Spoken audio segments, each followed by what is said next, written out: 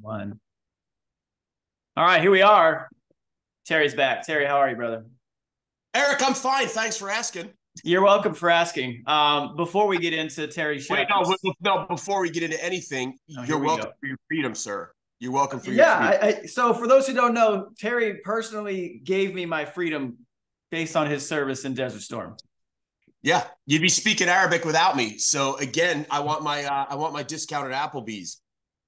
They're bringing back the Dollarita, so that's good for you, right? I didn't know that. Oh yes, I've seen the commercials, and there goes Frank. And as I said last night, as a veteran of many a Dollarita, as a veteran of many Dollaritas at Applebee's during my time in Roseville as a recruiter, I can confirm that you should not attend any Applebee's that has Dollaritas going on. It is awful. Ugly. Ugly. I bet it's ugly. Yeah, you been to Vegas? I just got back. Funny you ask. I just got back 2 nights ago from Las Vegas, but it's a work trip. Like I never have any fun there. Oh, here we go. Yeah, there we go. Well, the point is, so there's a casino. It's these little dogs. Larry is the best dog on God's earth. Yeah, he doesn't make a noise. Everybody chill out. Yeah. Thank you. Give him the knife hand. Tell him Team Sergeant Terry said, shut the fuck up and let's move on. Well, there's a casino there, O'Shea's it's called. And right in it, they have dollar beer, so Michelob Lights, and dollar margaritas. And it's been that way for like 25 years, maybe longer since I've been going. That's kind of cool, though. Yeah. I mean, you should never get the dollar margarita. You should get the dollar beer because you know it's an actual beer, right? It's in a bottle. Yeah, dollar margarita. Yeah. It's just mix. It's You're just rolling the dice. All right, so hold on. Let's back it up. All right, I just want to put out, I always say what I'm drinking and why I'm going to be, Yeah, right. So obviously brought to you by America's Native Spirit Bourbon. That's what I'm going to have tonight. But before that, it is Elijah Craig Old Fashioned Week, which really goes for like almost 2 weeks. So I don't know why it's called Old Fashioned Week, but there's not a problem with that. And so that's what I'll be going with first. I got a nice little old fashioned I've got dialed up with some Elijah Craig toasted barrel. And then I'm going to move into the Old Forester 1910. All right. So that's what we're going to go with. Terry, I heard you say you're getting ready to rehearse for a play before we started recording, and you're getting super hammered. So what are you drinking? I'm not drinking. You're not making me do this, Eric. I'm having iced tea right now because I have to in a couple hours. Yeah, iced tea. It's delicious. It's delicious.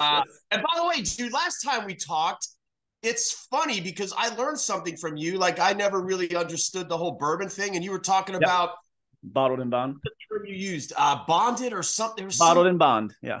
Yeah, dude, that was cool. I never knew that. Never knew that. So I had the Leopold 5-year bottled and bond, and we taught Terry what that actually means. First product in the United States to be regulated by Congress, 1897.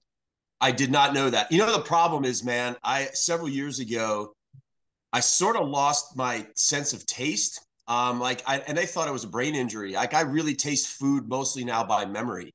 And so, so I can't even really discern, like I'll taste stuff, food or drink, and I'm tasting it by memory generally. Like I'll get some of it, but I've lost like a lot of my sense of smell and taste. And I don't think it was the cocaine habit. I don't know what it was, man. I don't know what it was. But this wasn't the COVID shit either? No, because this was years before that. Oh, years before that. Yeah. So I kind of taste food by memory. Doesn't. Yeah, it's not as good, man. I really don't enjoy food and drink the way I used to. It's very utilitarian for me now. And that kind of ties into, so for those who don't know, or some of those new listening to this, I talked to Terry about 2 years ago, a little bit more than 2 years ago to the day, and he was convinced he'd be dead already in a VA hospital living alone by himself. And he's clearly not dead. He's also, it doesn't look like he's in a VA hospital. I've seen some of those. They don't look this nice.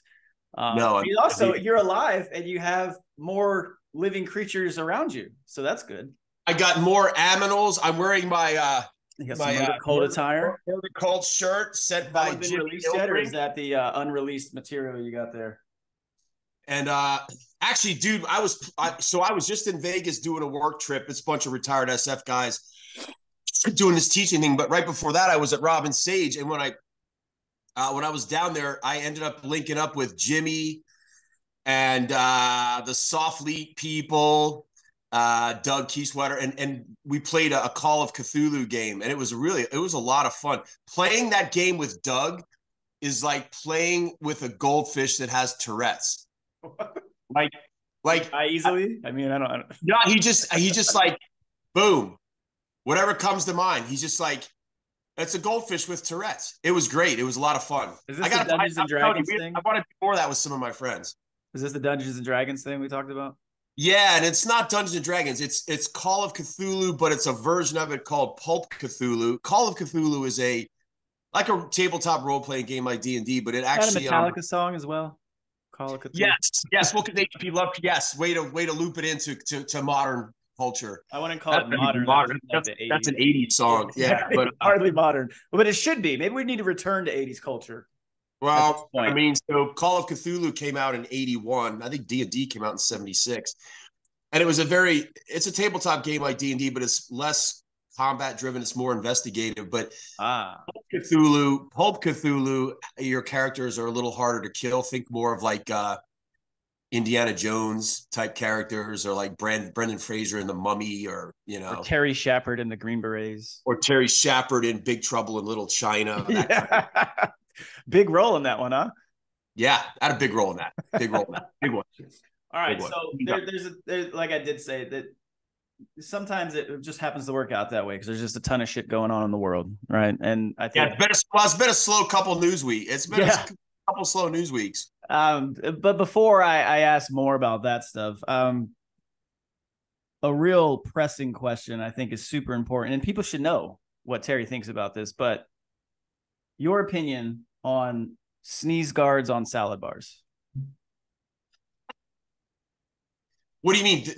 Are they good or bad? I haven't been to a salad bar forever. Right. Well, it's so it's just the most random shit where you just see the sneeze guards, right? Like, who is like, what we need to do? We need to put a window that also serves as a guard from all these nasty people up at a salad bar and a buffet, just sneezing and coughing all over the fucking place. Like, that was a really wise move, don't you think? Yeah, sure. Good idea. I mean, I think I'm not a salad bar guy, so I don't know. You were in your prime during salad bars. When I have patronized an establishment with a salad bar that has a sneeze guard, I'm grateful for the hygiene piece, but you have to reach underneath it. It's sometimes really hard to get like the sunflower seeds scooped onto your salad.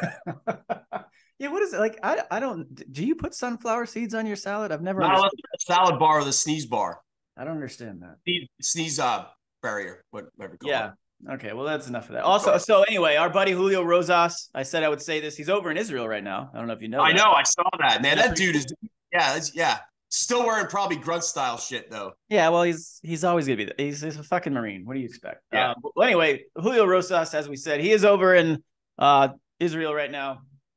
He just left town hall, and he does have his Substack going on now. So if you can support the young man who's over there, either that or he's going to get stranded in Israel, and then we're going to have to send Terry to go get him out of there himself. So please support. I'm too old to do that. And but he's done.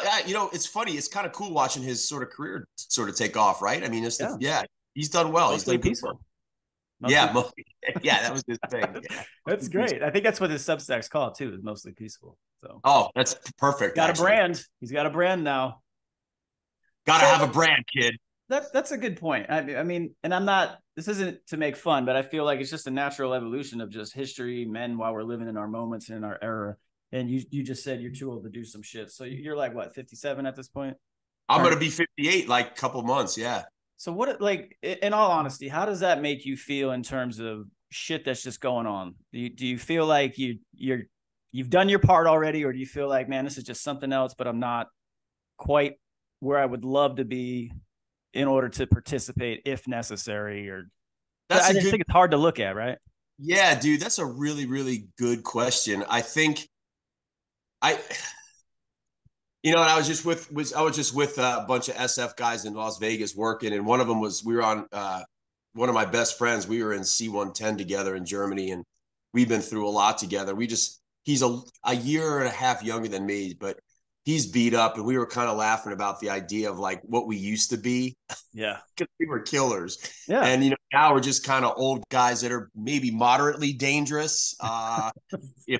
If we can line up the variables, which I try to teach people, like, you got to line shit up in your favor Maybe in the old days, you could just kick in a door like Leroy Jenkins. But when you get my age, you start trying to, let me do this first. I can line that up and I got a good shot. Yeah. Okay. But I think you know what?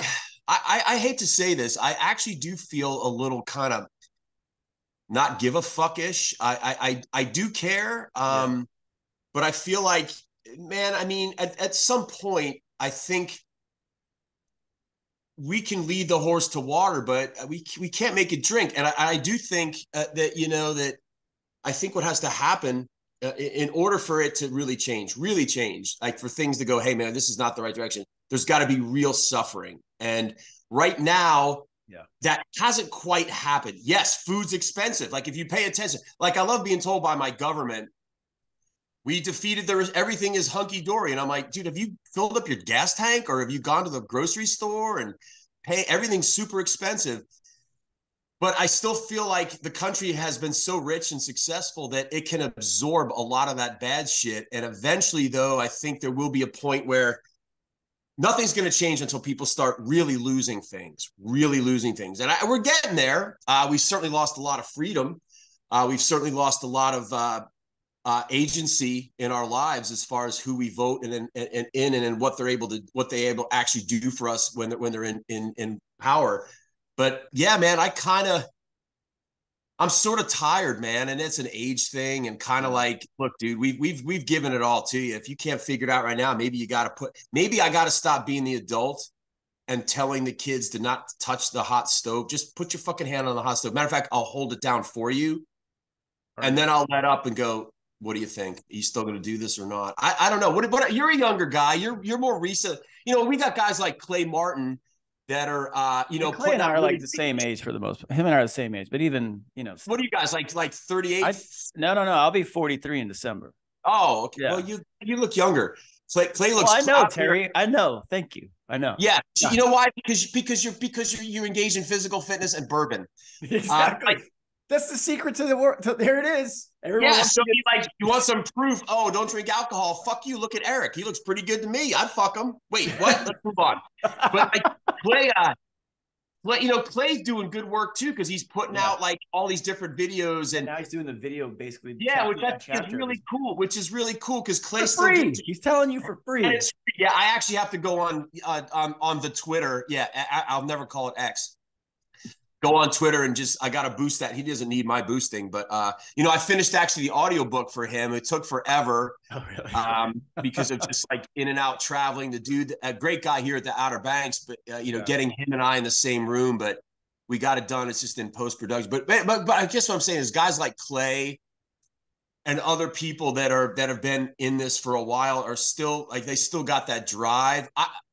I just don't have quite as much of that. I'm not going to roll over.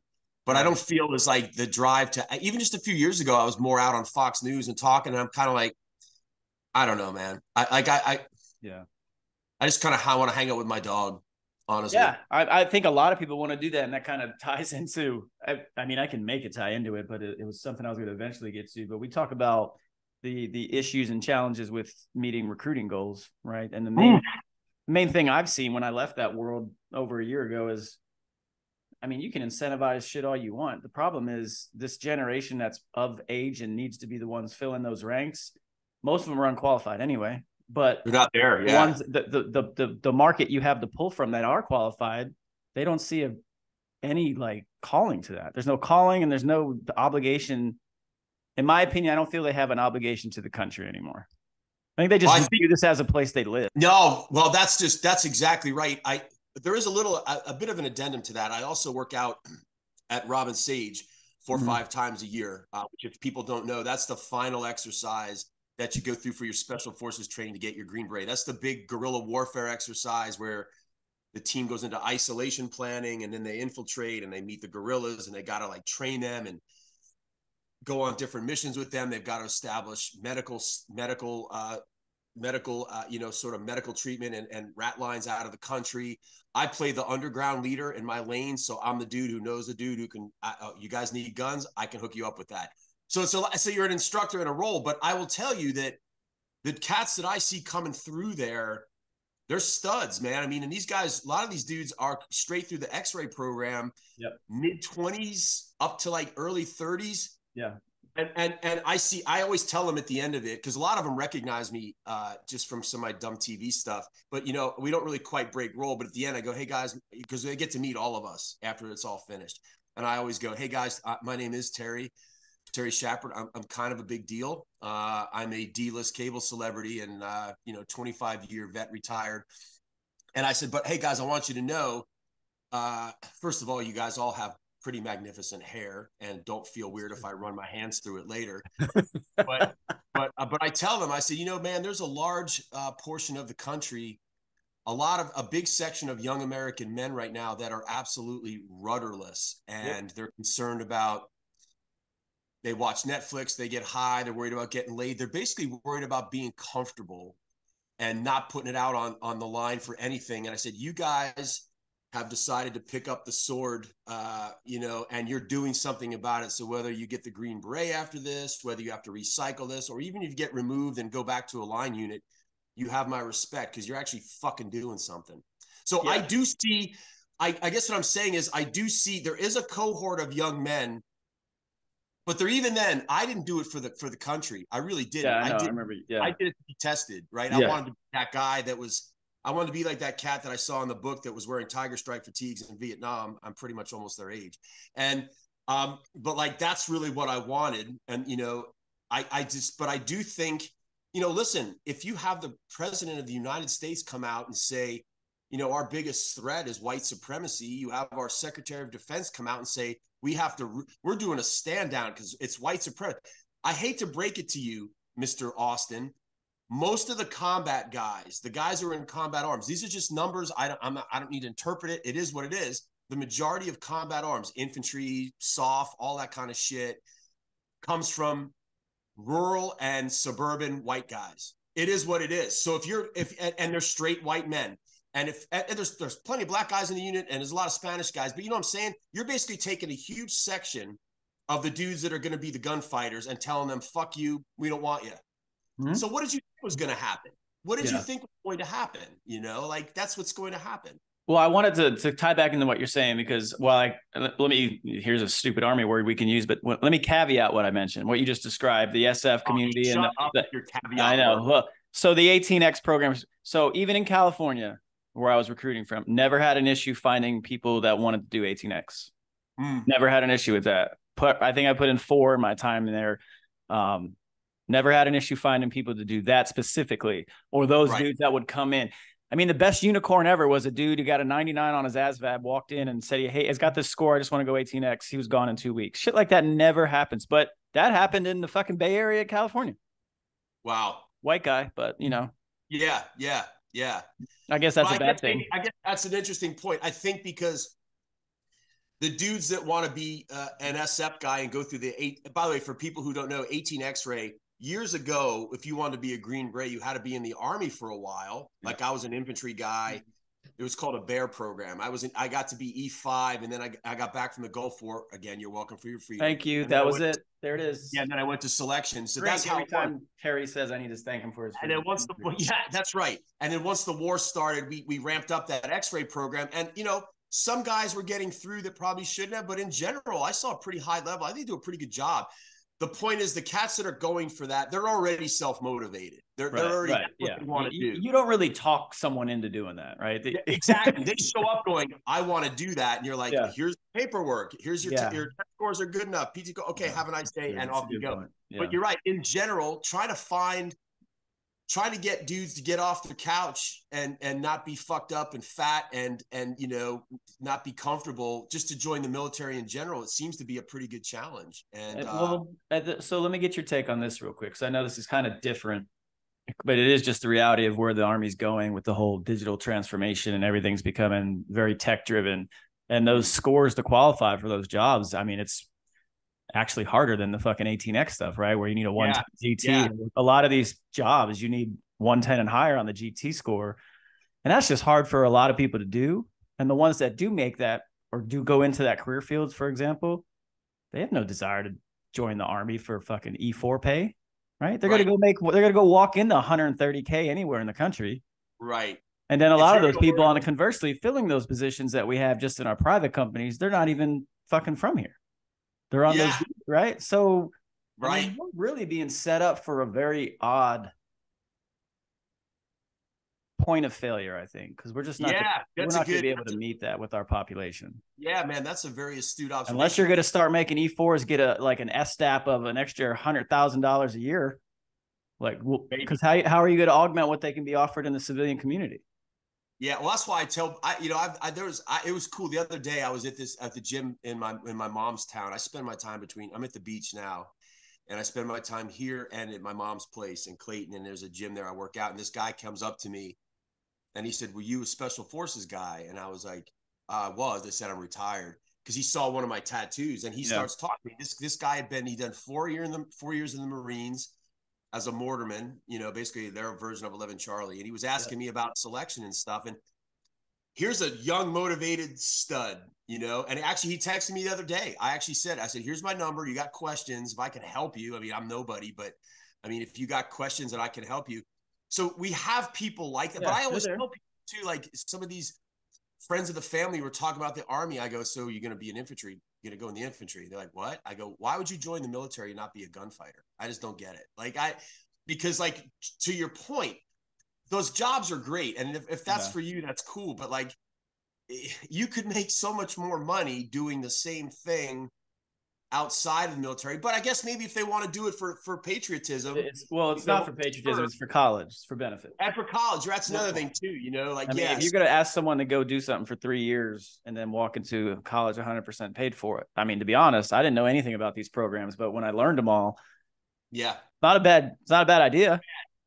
Not bad. Especially now with the post 9/11 GI Bill, where you get fucking paid wherever you go. You could be enrolled at a class in San Francisco with the highest BAH in the country and live somewhere in the middle of nowhere. You do it remote, you're getting that BAH. I mean, it's a money making opportunity. Yeah, I never thought that. So, well, and to that point, they're still having problems filling recruiting. Oh yeah, I honestly, I don't.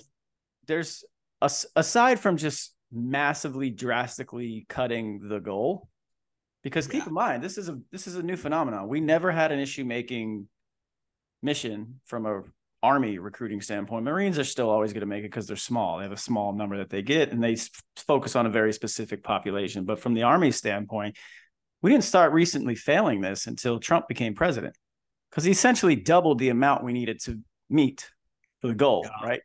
Like under Obama, the last year was like 34,000. He can do that. Well, when the Trump presidency finally took place, and the goals for 2018, when it was really his first recruiting year, it doubled. It's like 79,500. And I think the Army got about 70 or 71,000, but they still failed it. And they never have come. Now they don't even come close. Now not close. And they just keep. I don't want to get too far into that because it's just silly. Well, like the way recruiting does it, but they don't. They know that world. Yeah, and just the way we are at this point. I mean, so let me just ask you that. I mean, you said it. It's been a fairly interesting few days of media in the last week and a half or so. I mean, you've probably heard or seen this stuff pop up throughout your lifetime many times. But what is your overall take now that we're so bombarded with information? But you got shit going on. You got this going on now. Yeah. I think Gaza again. One thing that's obvious, and I tried to do this. I'm actually pretty comfortable admitting when I don't know a lot about something. So if I don't know much about it, it's probably best not to talk about it or have this strong opinion when you don't know. Now, Israel. You can't do that on Twitter. So that's the thing. And everybody knows everything. Guys, I'm like, dude, just take a deep breath, dude, because so much comes in, and then 2 days later, it's completely debunked. But, I mean, with regard to Israel, I have a soft spot for them because I've trained there. I got Israeli jump wings, and I have. Cool. Yeah, and I don't have any Palestinian friends, not out of choice. Just I have one. I do have one. Yeah. But I mean, that's what I'm saying. And that's not because I've chosen that. It's just the way I've just never met any. Yeah, it's hard to. But I got lots of Jewish friends, and I got a bunch of Israeli friends, and so I like them. And they're the people. Those are my friends. And by the way, all my close Jewish friends are very conservative. Like they actually. One of my good friends in New York, he's in Long Island. He hates liberal Jews, and he's a hardcore Jewish dude because he goes all they do is vote for their demise. So I think I think it's interesting that, it's funny that, and the other thing is too, you could criticize a country. You should be able to criticize a country and its policies, whether it's military, economic, whatever. And it doesn't have to be you don't like the people, or it's not racist, or it's not anti-Semitic. You could have a problem with Israel. Israel spies on us. They do. I mean, it's, you don't have to be complete, but you can actually criticize a country without being a racist. But they won't let you do that. And the other thing, they're like, well, then you must hate all Jews. No, I clearly don't. I mean, and I'm actually more on the side. I'm on the side of Israel for this, because they're my friends, the ones I know. Yeah. But I would also say it's interesting how the American Jewish population, which tends to be very liberal and vote Democrat, they're constantly looking for the bugbear under the bed of some white Klansmen, but they've never gone after Ilhan Omar or Rashida Tlaib or any of the other squad that's clearly anti-Semitic. So to me, they have no credibility, because they really only use anti-Semitism as a club to kind of threaten people. Yeah. That's how it seems to me. As far as what's going on over there, I said this to someone was writing something. I said, dude, in my opinion, Israel should just tell everybody to leave them alone, and they just need to do what they need to do, because they know what they need to do. They're there on the ground. If I was Israel, I would tell Blinken, probably to fuck off. We don't want your money, because it's going to come with conditions. What we want is for you to just get out of our way. We're going to do what we're going to do. It would be nice for us to kind of sort of body block Iran a little bit. And that's another problem. We've been playing kissy face with Iran since Obama. And so, if you coddle those kind of guys, then you make them stronger. And, Hamas and Hezbollah are absolutely critically linked. There's no easy way out of any of this. But you can't, I think one of my tweets, I said, paragliders dropping out of the sky to, murder civilians at a dance party just encapsulates the West's threat perfectly, because how does that happen without knowing? Like, you can't just show up and paraglide, right? You have to rehearse, don't you? Where they train that shit? Yeah. No one noticed there was a bunch of paragliders. Like, they literally brought back the fucking glider infantry overnight, right? And this, yes, paragliders, dude. Like, sometimes I see them on the beach. I'm like, that looks pretty fun. But you have to practice. You can't. You can't just hey, here's your paraglide. Go over there. Good luck. Well, there was a video of one dude got fried in some power lines, which was pretty kind of. Well, that's good. Good for them. Yeah, everybody's like, oh, what a bummer. Let's move on. But I mean, I think, and people like, how did the Israeli and American intelligence really fail on this? I don't know. Apparently it did. I think it's a big ask. I don't know, man. Never say never, I guess. But it doesn't seem like the Israeli government would be willing to sacrifice all those people in that brutal way just so they could have excuse to go, bulldoze. So that doesn't. Let me ask you. So I'm not going to read the whole tweet, but my last sentence in this tweet was: governments, elected or otherwise, get everyday people like you and me killed. Yeah. So it's governments, right? Like, we're talking about, you don't know these people, so you don't really know if you do. Like, I don't hate people anywhere. I don't have you have to know them, right? Like, but it's the governments that are the reflection of what we're either told or we're made to believe is somehow indicative of everyone in that. Because if that's the case, we already know half the country hates whoever's in charge of us at one given time, right? Yeah. So, right. Okay. So should everyone just, Americans are Biden or Americans are Trump? Like, right. So you can't look at the people. Yeah. No group is monolithic. I've said this before too. I met some incredibly nice, kind people in Iraq that would give you the shirt off their back, man. That desert culture is actually very generous. I think that comes from the early Bedouins, when it was not just a right thing to do for some kind of morality, but it's also a survival strategy, because you may be the one who's lost and you come across them, and now they're going to give you food and water and help you out. It's kind of like when I was in Alaska years ago and I saw all these people riding around with guns on the back of their truck. And we were filming that show, Dude, You're Screwed. And we were coming back from where we were up by Denali. And it was a few of us in this guy's pickup truck coming down we were driving down to Anchorage, I think, to get to the airport. And the wheel, not the tire, the wheel of this guy's truck fell off while we were on the highway. The wheel was gone. It was like, what? The wheel's gone. So we're sitting there stranded and we're trying to call back. And this dude comes rolling by, this old guy, married to an Alaskan, an Inuit, an Indian woman, and he's got guns all over. And he's like, "Were you guys all right?" And I was like, "Well, blah, blah." He goes, "Well, I'm going back the way you came. So he took us back to where we were left from. He doesn't know us from Adam, and he just took all of us back, and we fed him. We had this big meal for him, and then we ended up getting another transport back. But the point is, there's like a weird self-sufficient, rugged individualism, but with generosity, because that is a survival strategy to help people out, because you may be the one that needs help. And I've seen that in most parts of the world. And every place I've been in all the different J sets, like I've met people that are absolute shit, that are reptiles, that are just killers and rapists, and just, we know these people. But I've also met very kind people. So I try to separate that from the people that are running the show. Yeah, well, I think you absolutely have to. And then this is kind of my transition, is because I was reading something on Twitter. I think it might have been Friday night. Yeah, it was probably Friday, because I was driving down. I re-listened to what you and I talked about 2 years ago, and I know you mentioned Francis. So you're Catholic. Yes.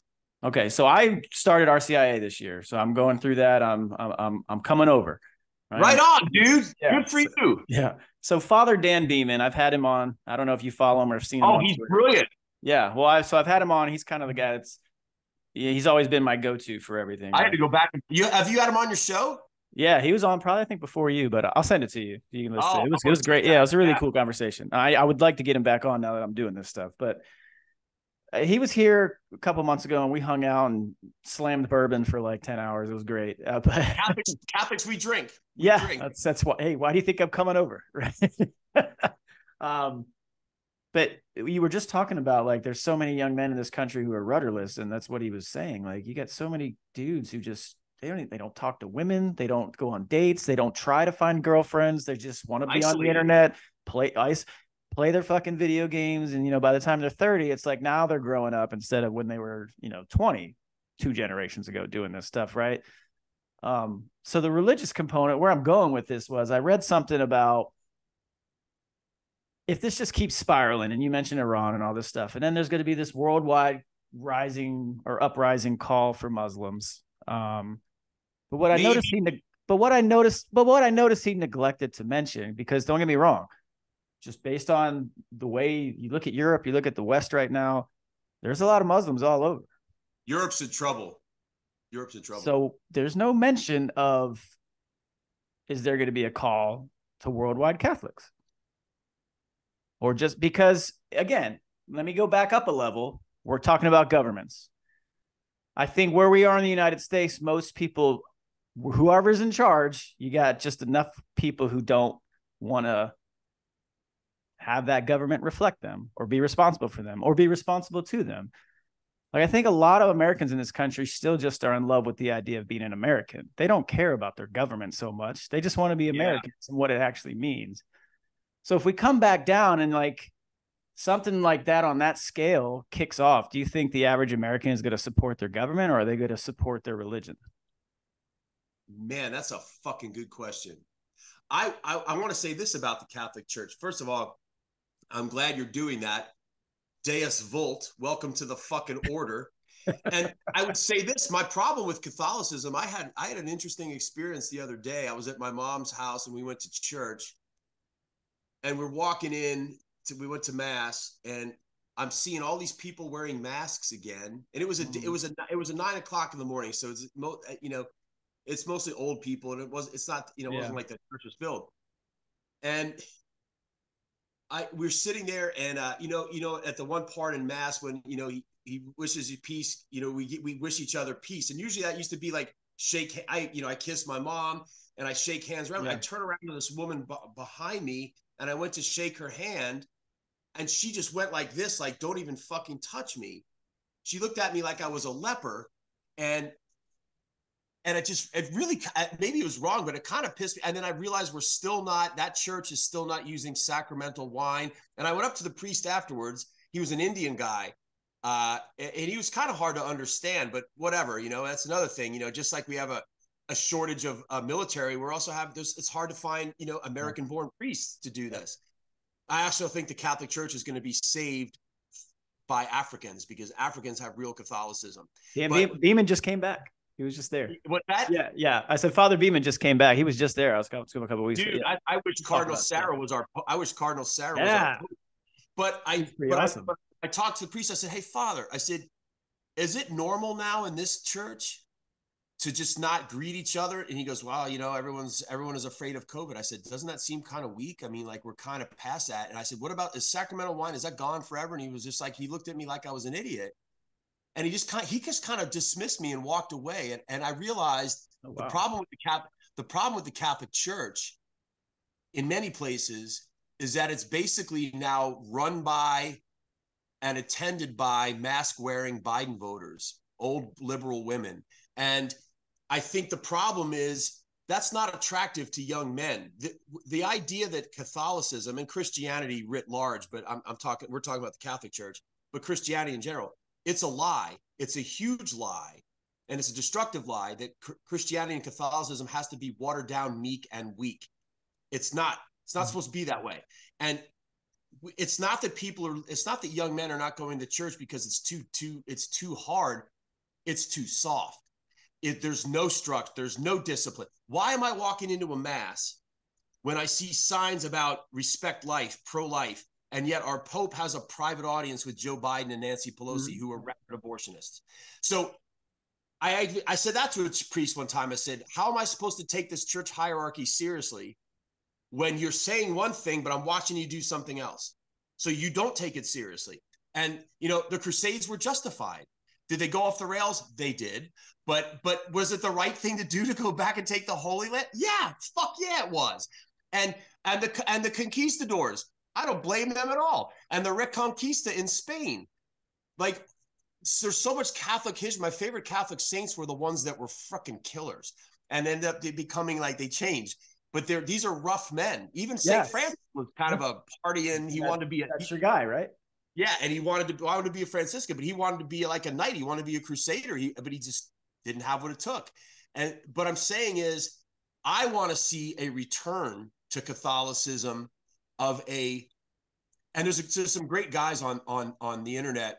Yeah, the Chivalry Guild. Have you read that dude? That dude puts out some great stuff. Well, follow that guy on Twitter. You need to do it right now. Yeah, I've got a few good accounts. The Chivalry Guild. He's one of the best accounts you can read, and he sort of sums it up really well. And I think that's what's missing. It's not that it's too difficult; it's that it's too lax, and the laxity is what keeps young men away. People need structure, and they need those rules, and they need those examples of Catholics with spines. I think so. That's I can't stand it. It's the biggest lie, and our enemies want to use that against us. Oh, Jesus wouldn't do that. Shut the fuck up. Shut the fuck up. He told you to go get a sword. So I want to hear that. And so it's been, you know, and the Catholic Church built everything you see right now. Thank the Catholic Church. Exactly. Because Western Europe is an amalgamation of Catholicism and the Greek democracy experiment, right? That's kind of what it was. It's the value of the individual, which the Greeks were doing way back when. It was melded with the Catholic Church, and that's what built Western civilization. That's what built our cathedrals. That's what built our society. That's built everything we have is because of that. Mm-hmm. And to deny that is just, you may not like it. Yeah. You could be atheist. Okay, cool. I don't care if you believe, but historically, you cannot deny that. Yeah. So what you're saying there, because there is a very big, and we talked about this because, you know, Father Beeman's, he's a lot like yourself, right? He's everything you just went down. He kind of went down as well. And Cardinal Sarah, we talked about the Pope. But I think it may be where you're at, because I've seen both sides. Where he's at is a very Southern Virginia is a very liberal area, right? Where I go up here, totally different from what you described. Super conservative. Everything that you probably remember or grew up with or would like to have in a mass, it's up here. I happily will take it. I remember after that mass when I felt like I was gonna punch this priest. I was like, okay, I gotta calm the fuck down. Yeah. But I told my mom, let me sit on this phone book. So I told my mom, I said, maybe I need to go look at Orthodox Christianity, like go Eastern Orthodox or something, because they don't. Well, there's a guy in my RCIA class. He's from Oh, where the fuck is he from? Not Serbia. He's from Serbia, and he's Eastern Orthodox. So he's in. Yeah. But yeah, so he's got some cool conversations whenever. I like those guys, man. They're fucking hardcore, and you know, Serbia too. When all that shit kicked off in the Balkans, imagine being a Serb and being told by the UN that you have to give your shit to these people, and the Serbs are like, hold on a second, we've been spilling our blood in this land. We were the bulwark of the West to prevent the Muslim incursion right through here. We died here for this. So for you, UN, fuck you. We're not going to give that up. So I just think, you know, the Orthodox has appealed to me, but as my mom said, my mom in her wisdom, she goes, Terry, she goes, we're the church. I said, I know, Mom, but I just, it's hard to yield to a hierarchy that clearly is just rotting and weak and is just not. Well, that's what Father Beam is. It's like the church is going to survive him. He'll be gone at some point. Yes, right? Of course it will. And it will be a return back, I think. To I think so like, that's, I agree. But my question to him was like, well, how did it even happen? Who voted for this fucking, like, you guys selected him, right? And it's just always, man, you start getting. It all went downhill after Vatican II. It all went downhill after Vatican II. It all went downhill. The more I like, because don't get me wrong, I'm still pretty young in this. It's only been a couple months, you know, and I'm doing my readings and all, and you find out or you read that, hey, everything's always going to be guided by the hand or guided by the hand of evil, the hand of good or the hand of evil, right? And you never know who it is. And maybe they don't know in the moment that they're doing devil's work instead of the Lord's work, right? But yeah, of course, that's why we're here with free will, to try and figure that shit out. And it's right. We would have figured it out, we probably wouldn't be here right now, right? We'd be gone.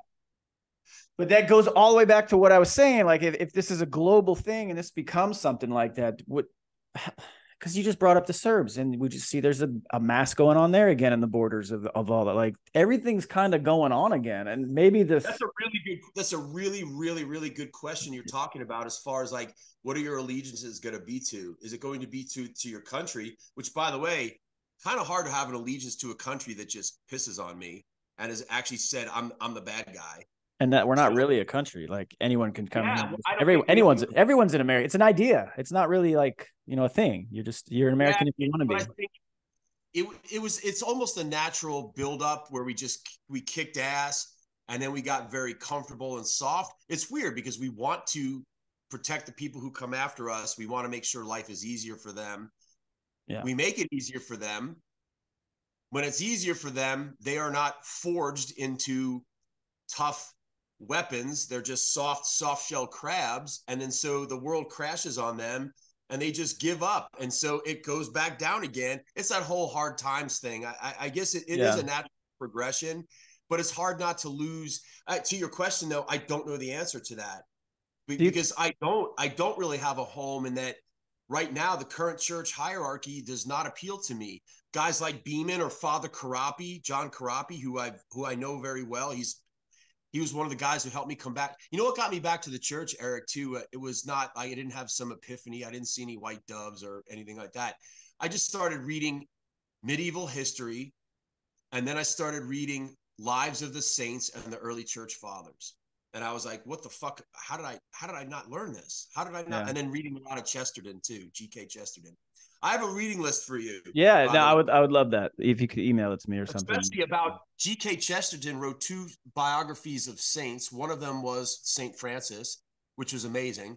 And then he wrote a book about St. Thomas Aquinas. And I can't remember the name of the order that is St. Thomas Aquinas's order. These guys read this book, and G.K. Chesterton is not a brother. He's not in that order. But they actually came out and said, this is the best biography of our saint that's ever been written. So there's some cool books too about like Ferdinand III from Spain. You got to read about this guy. Why do we not hear about him? He completely changed everything. Yeah. So I'll hit you up to send me that for sure. Yeah. I got you some shit that you can read that'll just just piss you off that we're not there now. Yeah. Right. Which is kind of like, you know, I mean, I guess until Jesus comes back, we're just going to be out here doing this shit. Right. So stepping on our dicks. What do you think? So, you know, we see all these images and these portrayals of when, you know, Gabriel shows up, he's got the swords and everything, right? Yeah. Do you think, because I think, like, you think the modern Gabriel, he's going to come back with like fucking M4s with auto M4s and fucking scopes and all this shit. You know, just he's gonna show up looking like Terry when he kicked in the fucking Iraqis' doors, right? Don't you think that's how they come back? Like modern weapons of the time, right? He's gonna show up with a slinged 240 is what he's gonna do. Yeah, why not? If that's what's going on now, why not? Yeah, I mean, a sword, you know, swords still play pretty cool. You know, maybe we'd be better if we just still had swords, don't you think? I like swords, but it'd be cool to walk into a cathedral and see a stained glass with a dude with a Carl Gustav. How cool would that be? I mean, I guess maybe in another 300 years, that's what we'll have, right? You know, that's the new warrior saint. Yeah. Why not? Yeah. So yeah, because I mean, you mentioned the Greeks. Like, this is all like we're not original, right? Like this, we're just the latest. No. We're just the latest. So it is going to happen. It's inevitable. I like to say this because we're always every time you see these like debates with presidential candidates, they're always like, "Are America's best days ahead?" And they're like, "Yes, they are." And let me tell you why. And I'm just like, why don't someone just stand up and be like, "No, they're not. But we're gonna fix while we're still here," because I genuinely feel like in another 100 years, you know, long past you and I being gone, but I can't see there being a United States as we know it. I feel like it's going to definitely break down into maybe something more European with individual states being individual countries. The only difference is we all speak the same language for now, right? We all speak English, but that might change. Well, I mean, maybe you'd be free to do it in whatever fucking state you're living in, right? Because it's no longer the 50th state. Maybe it's just the 50th country on North America. Yeah, nothing's permanent. I mean, like this, my friend Andrew Wilkow, who's got a great radio show on Sirius, the Wilkow Party. He talks a lot about so much of what's going on now is like people just they subscribe to the history of now. They really haven't gone and looked back and figured out, and that they have no context for the shit they're saying. They have no precedent. They have no historical framework. It's like, this is what I believe now, so this must be truth. This is the history of now. And unless you have that under your belt where you can look back and go, oh, this makes sense. I've seen this. This was the lesson. Yeah, we're just going to crash. We have to crash. We have to crash because that's the only way clearly, as Blade says, some motherfucker's always going to try to ice skate uphill. And we're just going to keep trying to ice skate uphill. That's good. And then, you know, Blade's going to get you. Yeah. Yeah, that's... Some motherfuckers always trying to ice skate uphill. We don't learn, man. We don't learn. Well, that's why I feel like there's because I mean, yeah. And you almost feel weird saying shit like this because it's just like, oh, wow, I can't believe you think like that. And it's I know. That's not going to happen. I'm like, well, I'm pretty sure. It seems thought we were going to have the Peloponnesian Wars, and no one thought we were going to have the fucking Crusades, and then they happen, and then it's just like, well, what are you going to do? And that's why I go all the way back to my very first question to you: is like, do you feel like if shit really got so severe, so like apocalyptic, and you're like, man, why the fuck am I 57 and not 27? Yeah. Or why am I 43 and not 23? Like when I went into Iraq the first time, right? Like that stuff I do think about because, yeah, I could sit here and be like, yeah, I'm actually probably faster and stronger and everything I was, and a little bit smarter, I hope. But, you know, I'm still not. You're older. Yeah, you're just older, right? You're and older, man. I would hate, I would, look at that dog behind you. Oh, little puppy. I'm looking at your dog. That's a little, that was adopted. My girl has a dog walking business, and she walked these dogs for this old lady who just went down from dementia, and they were going to give these dogs away. So she took that one. Larry I thought I was going to lose Larry a couple months ago, man. He wouldn't keep food down. He kept throwing up. And so, because he's got tumors all over his body, but they're not operable and they're not cancer. I thought maybe that's what's pressing on, maybe somewhere in his GI tract. And I took him I have a great vet here, man. He's such a good dude, man. And he's like, he did an ultrasound. He's like, yeah, probably. So basically, I basically puree his food now. Like it takes me, I have to make his food, and he's doing fine. So I bought more time for Larry. Harry has a heart.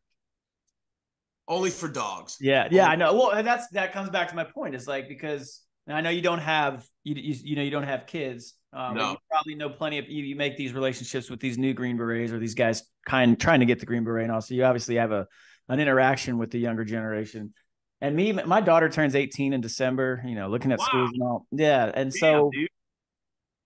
But I don't want her to have to do shit if it ever really got to this point, you know, it's like, you want to always be the one doing the stuff for people. It's supposed to be us. Yeah. And like my dad, I mean, you know, you'll probably have the same mentality, but my dad's 74 now and the guy still thinks he's 21. And it's like, man, that's fine. But, you know, but he'll always have that mentality is like, it's just him against the fucking world in the worst case scenario. And I'm like, Dad, I forgot to ask you, do you have brothers? I have an older brother. He's 40. He'll be turning 47 in a few weeks. And he's a fucking killer, but he would never be he's more like you. You actually went into the military and I think he'd have been like you if he followed your path. But my brother's an artist. You know, he's very, he does MMA. He's trained that his whole fucking life, but he never wants anyone to tell him what to do from like the military side. Right. Right. But I told him, I'm like, dude, you would have been really good if you went into the special forces route. Cause he's just one of those thinkers. He's a super smart guy, but it was never for him. And he's always like, no, I could never be a fucking soldier. I'm like, yeah, well, you also like getting punched in the face, which I don't want it to ever happen to me. Right. Like you're one of those people that actually likes that.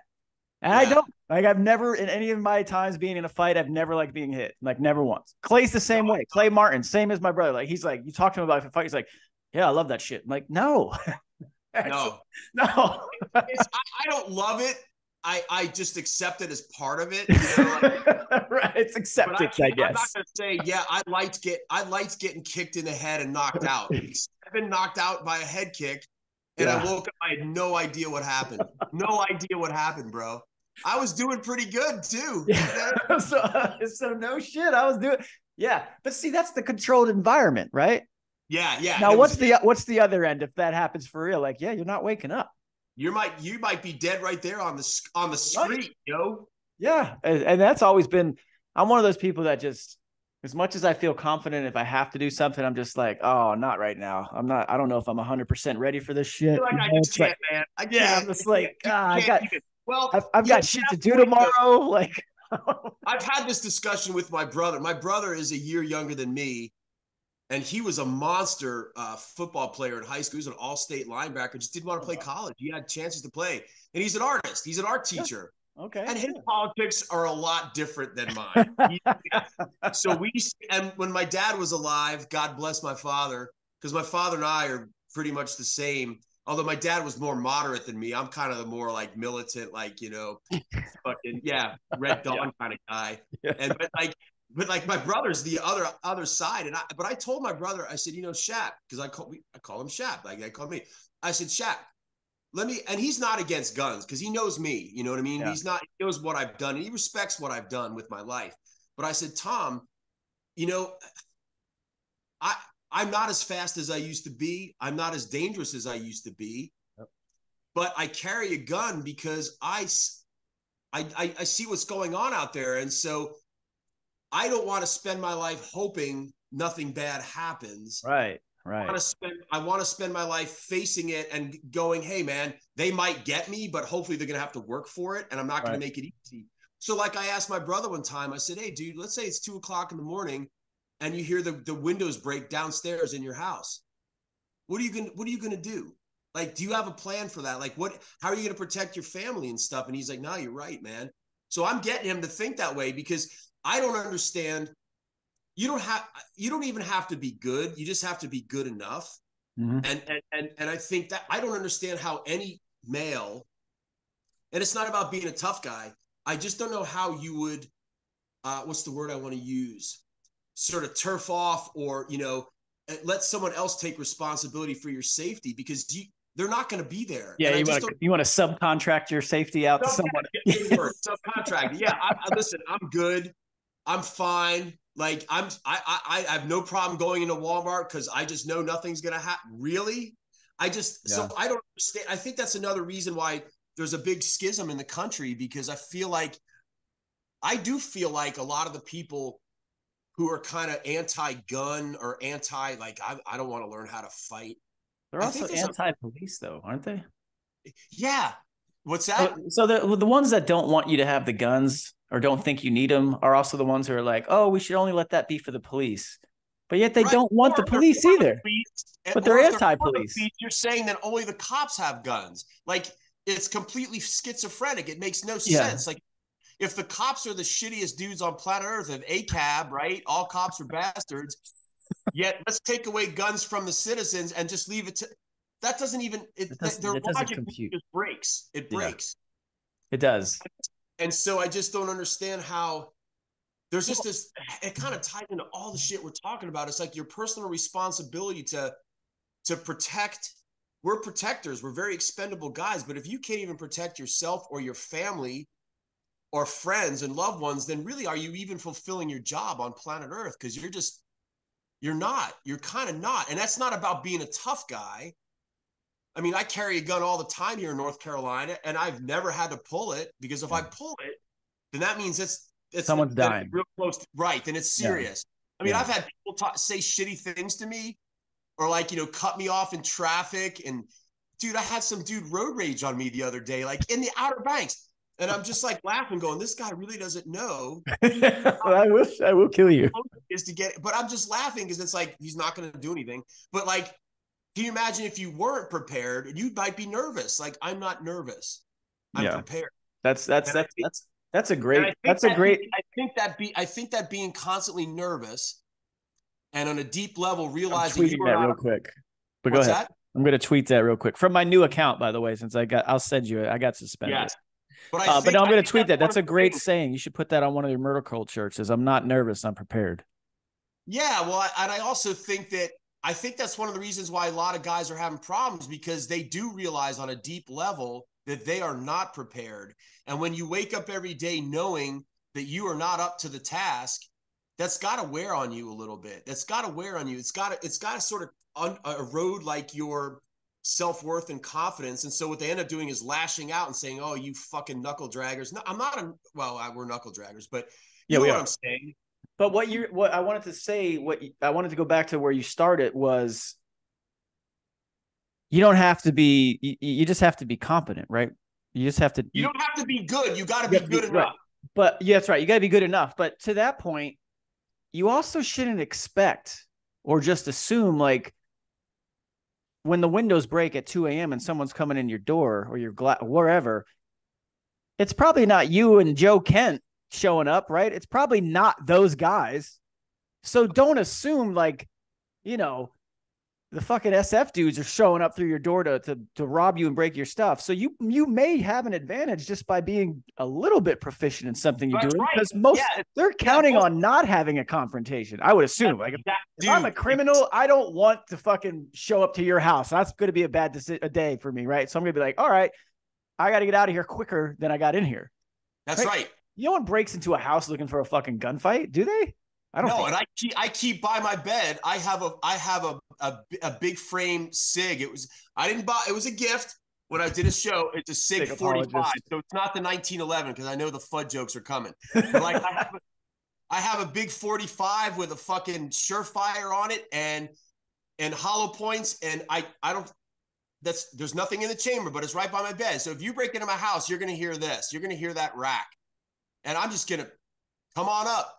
Come on up. Come on up. Yeah. That's even worse, right? You got to like, why would you ever want to go upstairs? Like, that's just a tactical disadvantage. And it's not tough guy. It's just like, holy shit, dude. Yeah. And to your point, most criminals are criminals because they're not willing to put in the work to train to be anything. Right. So they're predators. So they want an easy meal. So if you give them an easy meal, they're going to take it. But that's just great that you're saying this, because it goes it just ties into everything that we're saying. The type of men who go into what you did or whatever.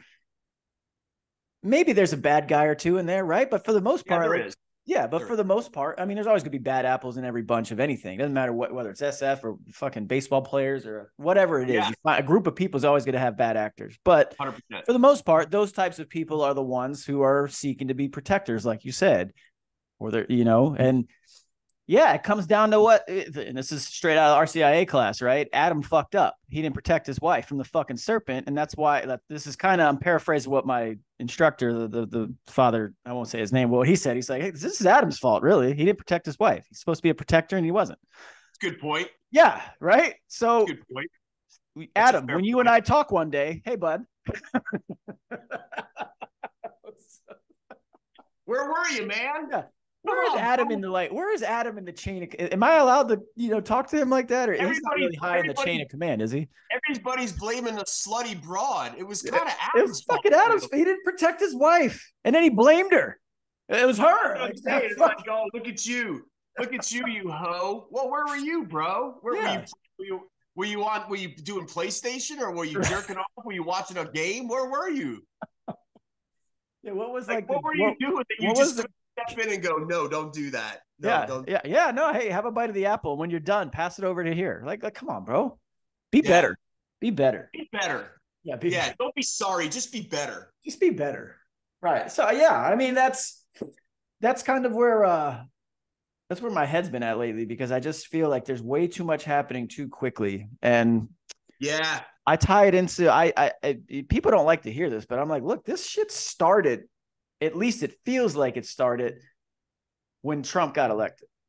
One way or the other, whether you like the dude or not from a presidential standpoint, like everything from the far left has just snowballed so quickly, so fast to where we're at, where we are right now. I have a thought on that. From a cultural standpoint, I would say. I have a thought on that because I was on Gutfeld's show. I haven't been on there a while, but I was on Gutfeld's show the month before the 2016 election.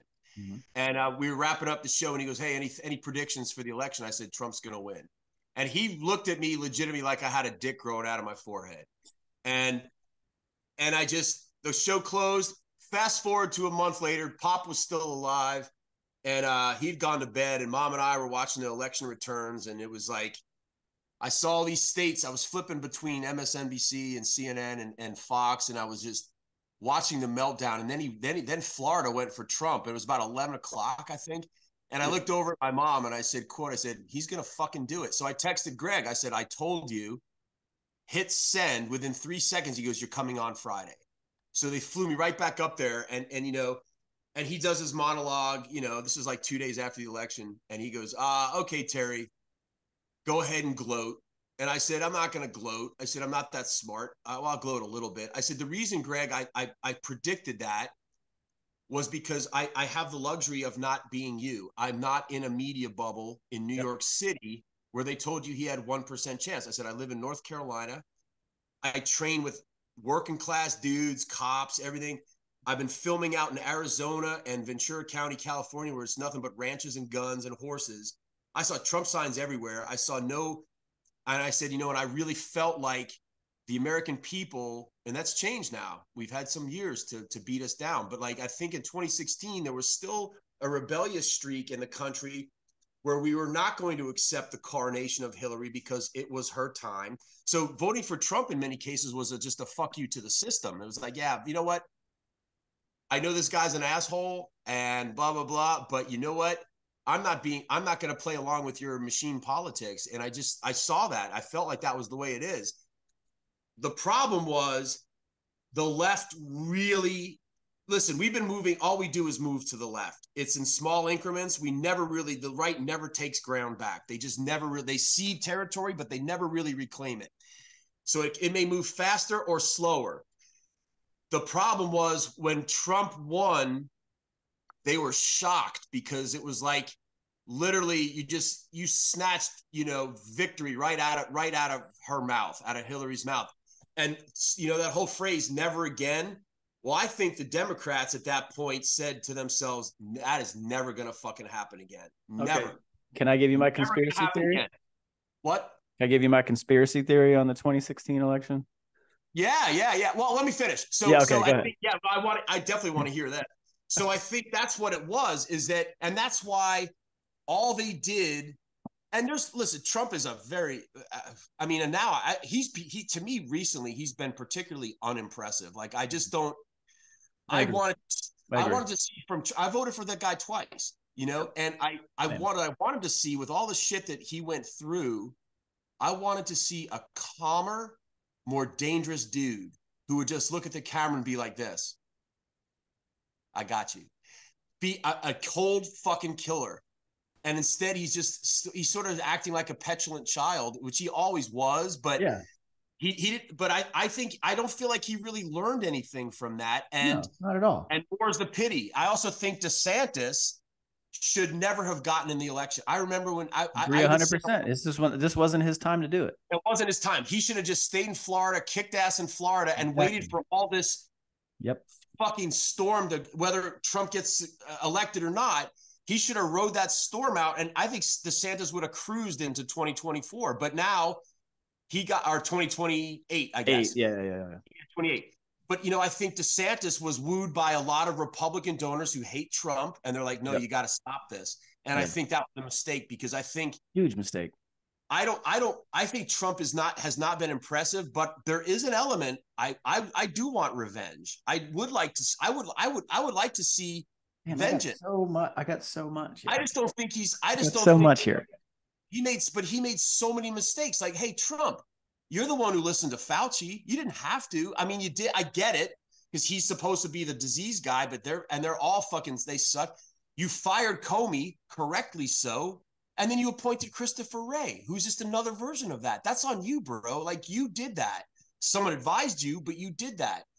You're sitting there endorsing Lindsey Graham. You put Ronna McDaniel back in charge of the RNC. So dude, I'm kind of, you're not really learning, man. You're not learning. You're making the point. I think a lot of people, and I've heard people close to me say this, that, we can say all those things about why we like Trump, but he's a horrible judgment of character. Like, he has no idea in terms of picking people, he picks the worst people, and he brags about picking the best people. Trump he's too susceptible to flattery. He's too susceptible to flattery. And everyone knows that. Everybody knows that. I mean, he was worried about, having getting interviews with Molly Jong Fast, who was never going to fucking give him but he somehow wants to impress them. Yeah. Anyway, your conspiracy, I want to hear conspiracy theory is we know the Clintons and Trump are friends. So we know that. It's all throughout their history. Trump was a Democrat. Exactly. So my what's his name? The Jones guy, the fucking Alex Jones. Yeah, my Alex Jones conspiracy. Yeah, my Alex Jones conspiracy was it was Hillary's time. Trump, you're going to run for president as a Republican. They'll nominate you, and this will guarantee I get elected. Okay. I'll do it. I'll do it. And then I go back to what you and I talked about the last time you were on, is you brought up something. I don't know what it was you were saying, but you did kind of mention what I think a lot of people said is he was like, oh shit, I actually won. Now I got to be president. Yeah, I did say that. And he actually was a pretty good, like you said, he was a really good president from a conservative side for the most part. He did a lot of good things. Yeah, as a president, he was pretty good. When the cameras weren't around, he did a lot of good shit as an executive, I thought, as a president. Right. No one can dispute that. I mean, they can, because they'll do it from an ideological standpoint, but from an executive branch, he did a lot of good, and I think it overshadowed all the bad that he did. However, now reality's back in play when 2020 comes along, right? Yeah. Of course they're not letting him get reelected. No way. And there's no fucking way they will ever let him be president again. Never again. Which brings me to my next question, because I actually like this dude, and a lot of the friends that you and I have that are mutual kind of like him too. And that's RFK Jr. And now he just declared to run as an independent, which is only going to help who? It's not going to help Trump. Not going to help Trump one fucking bit unless he takes him as his VP. Would Trump do that? Would Trump be smart and take him as his VP? That'd be the better way to do it. I think RFK is. I've heard. I like the dude, man. I really like him. Yeah, I think what we're doing. We're so hungry. We're so hungry for people to kind of sort of give us a sort of common sense thing that we're willing to listen to a dude he's a pretty far left guy. I mean, he's Catholic though. No. Yeah, he's Catholic. He is. I get that, but I don't care. He's got some far left leanings, but for the most part, it's what you just said. It's common sense shit, though. There are he is kind of, unless he's changed his mind, maybe he's changed. He's always been a very anti-Second Amendment dude. He was, until recently, kind of my problem with the left is that it's interesting. We now have some interesting bedfellows with the left, like Glenn Greenwald, for example, right? I mean, Glenn Greenwald has, years ago when I was full on in the GWAD, I'd have told Glenn Greenwald to shut the fuck up. And now I'm like, But I would like to ask Glenn, because I think he cares. He seems like a decent guy. But I would also say this to any left-wing person who cares. how are you going to implement these things that you believe in without a large government? Because the left automatically, just by dint of what they say, everything that they want to do is going to involve a bigger government and more coercion. That you can't have that. You can't have a universal health care without a big government administering and enforcing it. You can't have, if you know what I'm saying? Like the big thing is like, but our government's grown under both the last two Republican presidents too. Well, that's the dude, the right. I told my Space Force now. We have a fucking Space Force now for what? Thank you, Trump. Yeah. Well, I told my brother too, because I love my brother. We get into good. Yeah. Thank you, Trump. But I told my brother, I said, Tom, you know what's going to help you out? And you should do what I did. Free your mind and understand that the party that you think cares about you doesn't give a fuck about you. Years ago, I let go of the idea that the Republicans care about me because they don't. Exactly. And they're all one. They really are a big fucking machine that they horse trade our money and then they give it to us and act like benevolent rulers. And I think it being in Washington must be a pretty good gig because none of them want to fucking leave. And so I don't know how we clean that out because they're not going to relinquish that power and they're all in on it. What, right. And that's, this is my latest joke I like to say, because, I live in this area now. Like I moved, I don't know how, I know you and I've talked a little bit, but I'm not in California. I live in the Northern Virginia area. Right. So you're in California, dude. That's it. Yeah, no. So I'll get on the metro here in DC and like, there's these huge, massive ads in there for get a master's in government. And I'm like, who the fuck is teaching it? And what government are we? What is the model we're ascribing to? Like, right. And I feel like, and you were saying this on the last time you were on, you were talking about these Wesleyan political science grads, and I'm just like, now it's worse than that. I mean, I've been here almost a year, and I just look around it, and I'm sorry, I don't care if you voted for President Biden. I really don't. I know in my heart that man is not in charge because he looks like my grandfather before he passed away. Like that's what he looks like. And that's why I feel pity. I won't make fun of the man. I just feel bad for him. I just want him to live the rest of his life in peace somewhere, but they're not going to let him do that. But I look at him and I'm like, not in charge. Harris, absolutely not. Go down the line of secession. None of those people. It's a fucking we are governed by a massive bureaucracy at this point. That's it. It's governed by a massive bureaucracy. That's who's making the decisions that no one even knows. No one has. There's no case to the American people about Ukraine. There's no case to the American people about anything. It's just we'll harken back to some authorization for use of military force from 2001 still, or we'll just do it blindly because no one's going to give a fuck or really pressure us. And if they do, we'll just throw them in fucking jail like all the January 6th people that they pretended was like some fucking massive attack on democracy because like the government feet on fucking Nancy Pelosi's desk. You know what? Fuck Nancy Pelosi's desk. It's a fucking desk. This is America. We don't give a fuck about symbols. We give a fuck about freedom. And so like shit like that really fucking irks me, man, because again, I come all the way back. Let me bring it back down a little. I don't know who's actually in fucking charge. I don't think they know who's in charge. Well, all I do know is the country, the military, our educational system, our media, it's all run by theater kids. And you can't have... but you were a theater kid, and I would love for it to move theater kids more like you. But I'm a theater kid who fucking knows how to kill people. Exactly. So it's like... That's my point. Maybe you'd be a little more judicious with killing other people because you don't know what it's... Right? I will organize the talent show, and then I'll also go ahead and brief. Will it be drag queens? And I'll also we don't. Well, maybe, but not for children. Not for children. Exactly. Not that. Is that so hard? Like, why is that a problem? No, but I think you're right, dude. It's such a Byzantine system, and we have all these unelected people making major life altering decisions for us, and it's a good gig because none of them want to get out. They just don't. You don't have to. Once you're in, you're in. Like you're not getting fired. Dude, the government during COVID, the government got to decide who was essential and who wasn't. And the government employees never lost a paycheck. Small businesses closed. And by the way, to your point about, January 6th, the sacred fucking halls. Fuck you. You know what's more sacred than our fucking Capitol? Is the mom and pop business that got burnt to the ground on the BLM riots. Right. That's the symbol of America. And mostly you're just trampling that. Yep. You're trampling that. I don't think that the Capitol is a good symbol of America anymore based on what you said, because those are not, they're so out of touch with us. But it's the people that you run to every day that are having these businesses or running a charity. Those are the people getting stomped. And so like that's sacred. And that's been completely fucking swept under the carpet. Fuck you and your capital. Like, really, dude? And I say that to Republicans and Democrats. You don't deserve, I mean, like, honestly, it's basically our government is a fucking cartel. It's a cartel. It's a cartel. And we have to, and they have a lot of power. And so they have a law enforcement division that they don't like you, we'll fucking shut you down. We don't like your business, we'll shut you down. You have to get this vaccine, we'll fucking fire you. It's a cartel. It's like, hey, sure would be a bummer if you lost your job, better play along. It's like you're basically paying for taxes or protection money to the cartel, basically. What was that amendment that made the income tax like mandatory? Let me look that up. I don't know.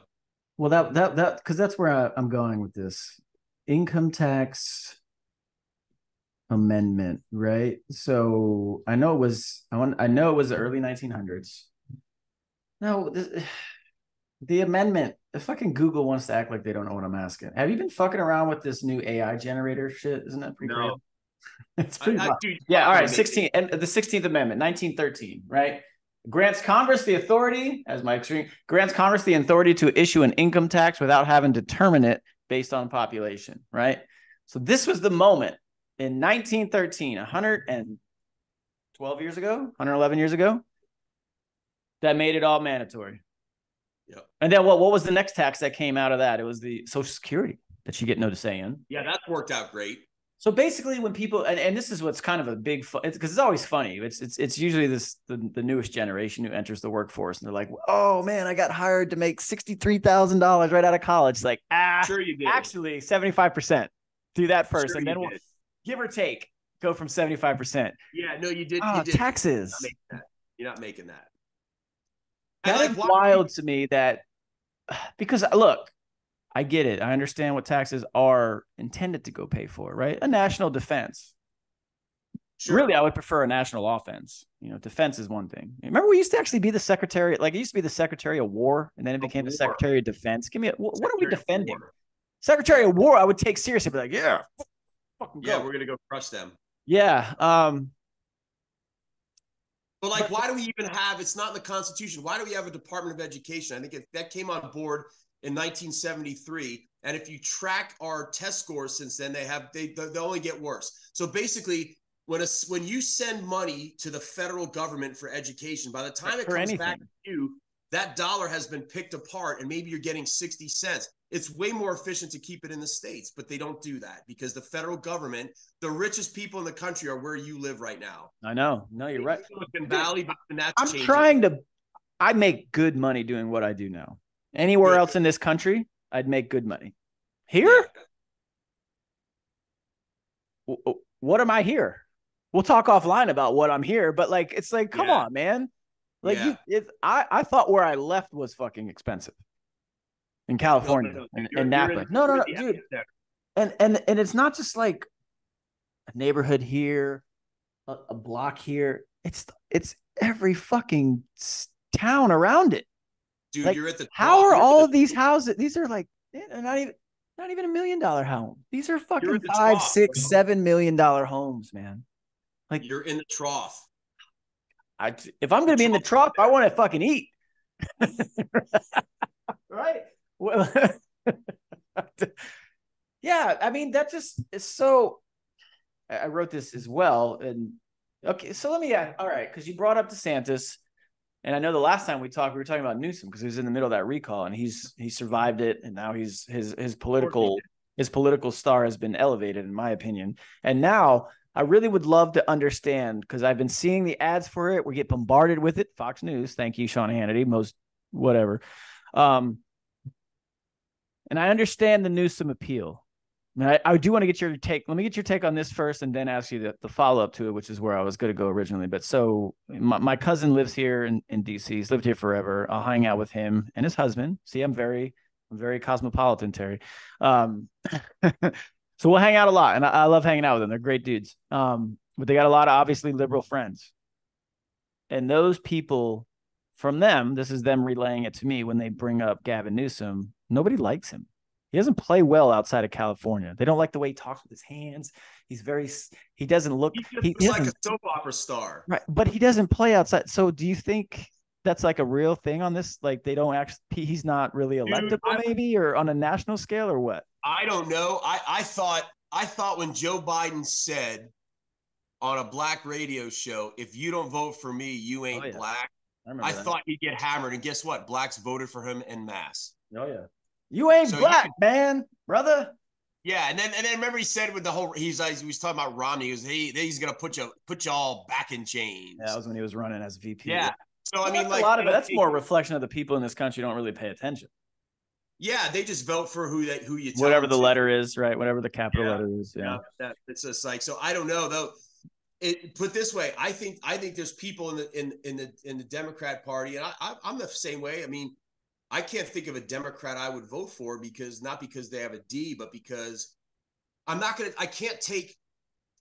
not take national security advice from someone who just has an open border. I will not take public health care advice from someone who claims there's more than two biological sexes. I just can't.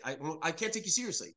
No. I won't take national defense on stuff when you know what I'm saying? Like if you have that kind of bad judgment, then you don't get to decide my future. And, you know, something about like the whole thing about the whole like there's all these uprisings in college about like, you know, for the Palestinians, and everyone's like, oh, there's such an anti-Semitic vibe at college. I don't think it's really necessarily so much anti-Semitic as it is colleges for decades are being taught, the people in college are taught to, it's what we're doing is incentivizing and monetizing victimhood, real or imagined. And so what they're saying is, without even thinking about it, they're just assuming, oh, the Palestinians live in an apartheid situation, so down with Israel. I mean, dude, half those dudes are probably dating Jewish girls. And by the way, a lot of Jewish people voted for the Dems who are saying this. So it's less about anti-Semitism, anti-Black, anti-whatever. It's more about an embrace of cultural Marxism that actually has to do with putting together a coalition of victim groups. If I was a Black person, I'd be pretty pissed off listening to trans people say that they're in a civil rights struggle the same way Blacks were. Are you fucking kidding me? Yeah. That's kind of. I have not seen any gay-only drinking fountains. I have not seen fucking German shepherds or fire hoses being sprayed at gay people. Matter of fact, in many mass lynchings, none of this shit. No mass lynchings. So it's like, I would be pretty offended if I was a Black dude and listening to this gay person say, "Oh no, we're the same. We're in." No, you're not. You didn't even go through what the Black people went through in the country. But it's cool and it is hip and it is validating to either be a victim or to identify with the victims group. So then you have white college kids are literally being taught on campus that they have to hate themselves and they have to actually eliminate themselves to prove that they are morally good people. But that's why I said, I feel like this is like floor or pedal to the floor under Trump. Like you're totally right. You're totally right. It was always the slow frog and cooking the frog in the thing. But when he won in 2016, the mask came off and they're like, oh, whoa, wait a minute. And we can't have that anymore. And so they're marshaling their forces that they've been slowly putting into place in entertainment and in education, in the military and government, everywhere, basically. And now they're just pushing all that force. It's like, fuck it. It's a blitz because now they've they've definitely tipped their hand. And I think it's so obvious once you see it. Like even my mom, you know, my mom was never politically savvy. She's very conservative, you know, like old school Catholic. But like I even told her one time she likes to watch David Muir at the end of the day on ABC News. Okay. Now, during that day, Joe Biden, he had done something ridiculously stupid. Like he said something so fucked up and was so fucked up. And on the David Muir thing, they had like 5-minute segment on Trump. And they didn't mention Biden once. And I pointed out to my mom, I said, do you see what they're not showing? And she goes, you know, I never really thought about that because they're picking and shit. Like the media to me are the people I hate the most because they know better. And cause like Dems are going to Dem, Republicans are going to Republic. And, criminals are going to criminal. But like the media, once they pick, the media is in on this. Like they're not even curious. Like, and they're leaving shit out, or they're absolutely lying. Like, I get it. It's okay. I don't expect a media person to be completely objective. You're not an automaton. You're not a robot. You have to have your own personal view. I get that. That's okay. But when you look at the camera and absolutely lie, or just completely don't even talk about something that's pretty important, you're now complicit in it. And, our founding fathers, if you go back to like our colonial times, holy shit, like the insults they would hurl at each other, like the disdain even the leaders would have, but they knew they had to let them exist.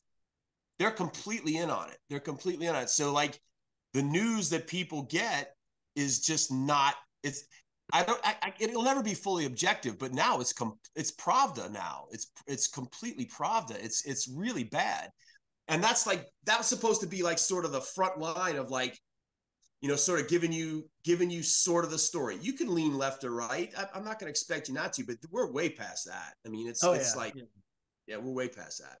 So, okay, to tie that back in the news, why are we getting a... sorry, we were talking about Gavin Newsom. But no, you're right. But either way, like, why are we getting it's scheduled. It's happening. It's already planned. It's being promoted and everything. November 30th.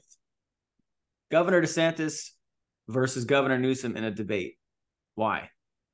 Oh, they already have that planned? It's been planned for a while. Yes.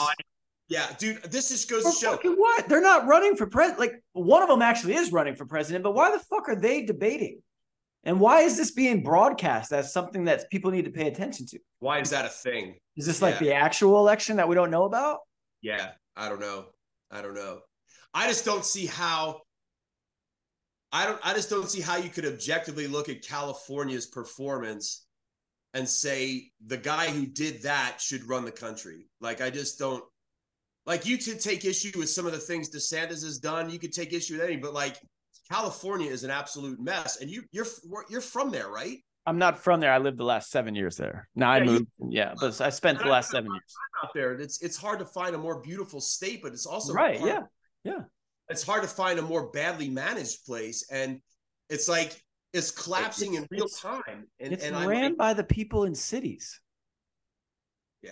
Like, we talked about this last time, but I mean, like, if anyone's ever been to California, most people have either probably only been to LA, Hollywood, all that bullshit, or probably San Francisco. Maybe San Francisco. Yeah. That's it. That is not that state, man.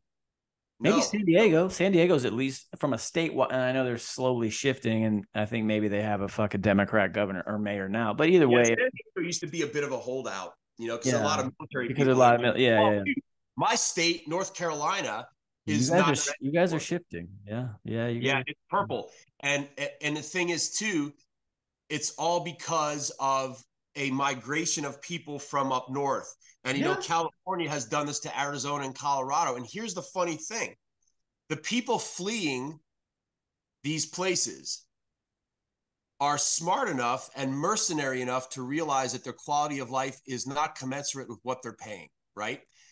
Yet they're not humble enough or self-aware enough to realize and change the politics that got them there, that caused them to flee. So they take those politics and they bring them here. I've talked to a bunch of different people come down here because, dude, I'm originally from New York City. I bought my truck a couple years ago. I had to get a truck. Long story. I was in my dad's car after he died, and it got totaled. So I had to get a truck. I was getting ready to go film. It was hard to find a truck. And this is at this place in Raleigh, Leith Toyota. Nice people, but the dude selling it to me he was clearly from New York. I said, "Where are you from in New York?" And he goes, "Oh, I said, "Yeah, I could tell." He goes, "Oh, I'm from Brooklyn." Blah blah blah blah blah. And I said, "How do you like it here?" He's like, he was complaining about North Carolina and slagging on North Carolina. I said, "Then why the fuck are you here, bro?" Like,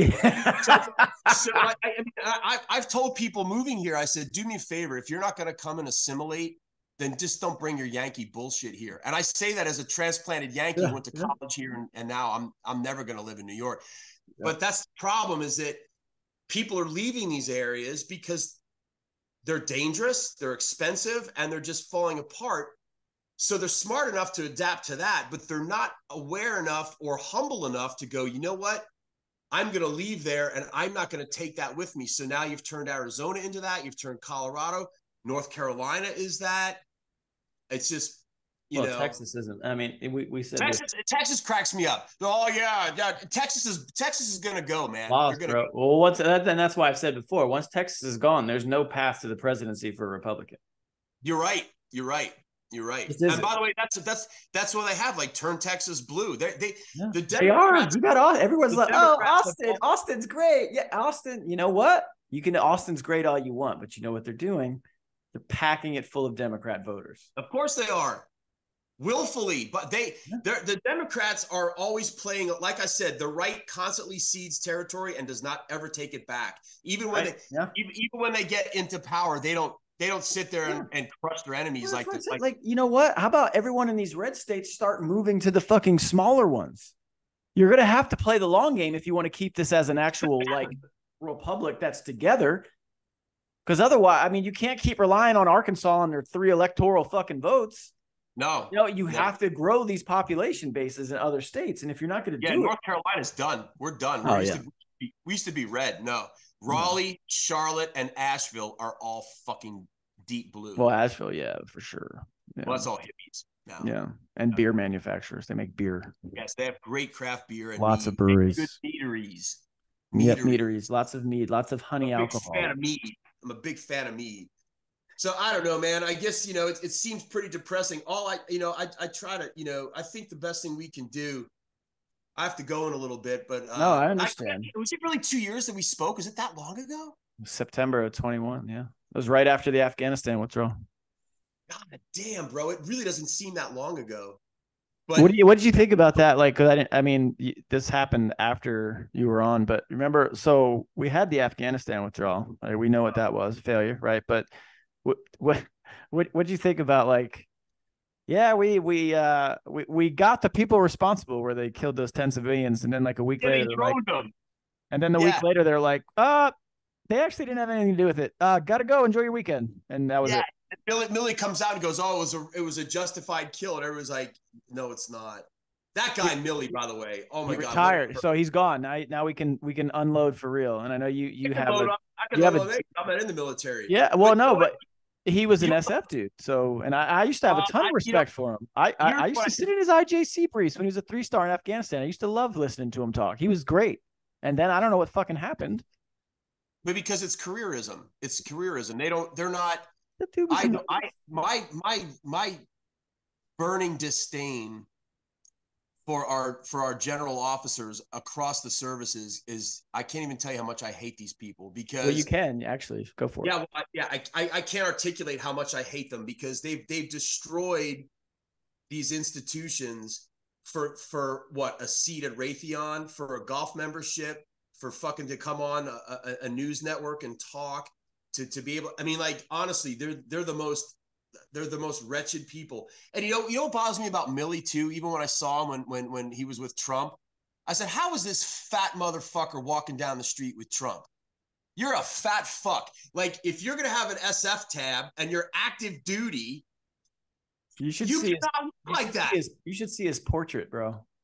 He's not fat in his portrait. Yeah, of course. Yeah. He's got like Instagram. He looks like you in his portrait, bro. Like, yeah. Like, right off the bat, I will not pay attention to a fat officer, because I'm like, dude, because you've already skirted the rules, because you can't, if you're going to stay in your career and look like a fucking rubber ball, then you're obviously violating all the things that I would love to see that ACFT score. Yeah. Yeah, that wasn't pencil whipped at all, was it? As much as I dislike, because I feel the same way about retired Sergeant Major of the Army Grinston, I can't stand that fucker. But at least I know he legit did his ACFT. But and he still looked the part, right? He still looked the part. He's fit. Like, he's a fit guy. Like, he drank the Kool-Aid, and he's one of these blah, blah, blah. Like, I hate all of them, dude. I hate all of them. Yeah. I hate all of them. I do. I can't stand these people, because they don't really. Whatever they did, you know, and the thing in the military too, it's not what you, and I used to say this when I was in group, you know, because you'd see guys that kind of let themselves go, and they'd get fat, or they'd get a bad attitude, and they'd always kind of talk about what they used to do. And I'm like, dude, it doesn't matter what you were, it's what you are. And if you're still in, and you're still in a position of being a Green Beret or a fucking infantry guy or something like that or whatever, it doesn't matter what you were, it's what you are. And so now you're just a fat talking mouthpiece. You're a careerist. And I just, oh God, man, I don't even know how to fix that. I do. The Army is just, I hate the Army, actually. I do. I hate the Army. But see, I hate it.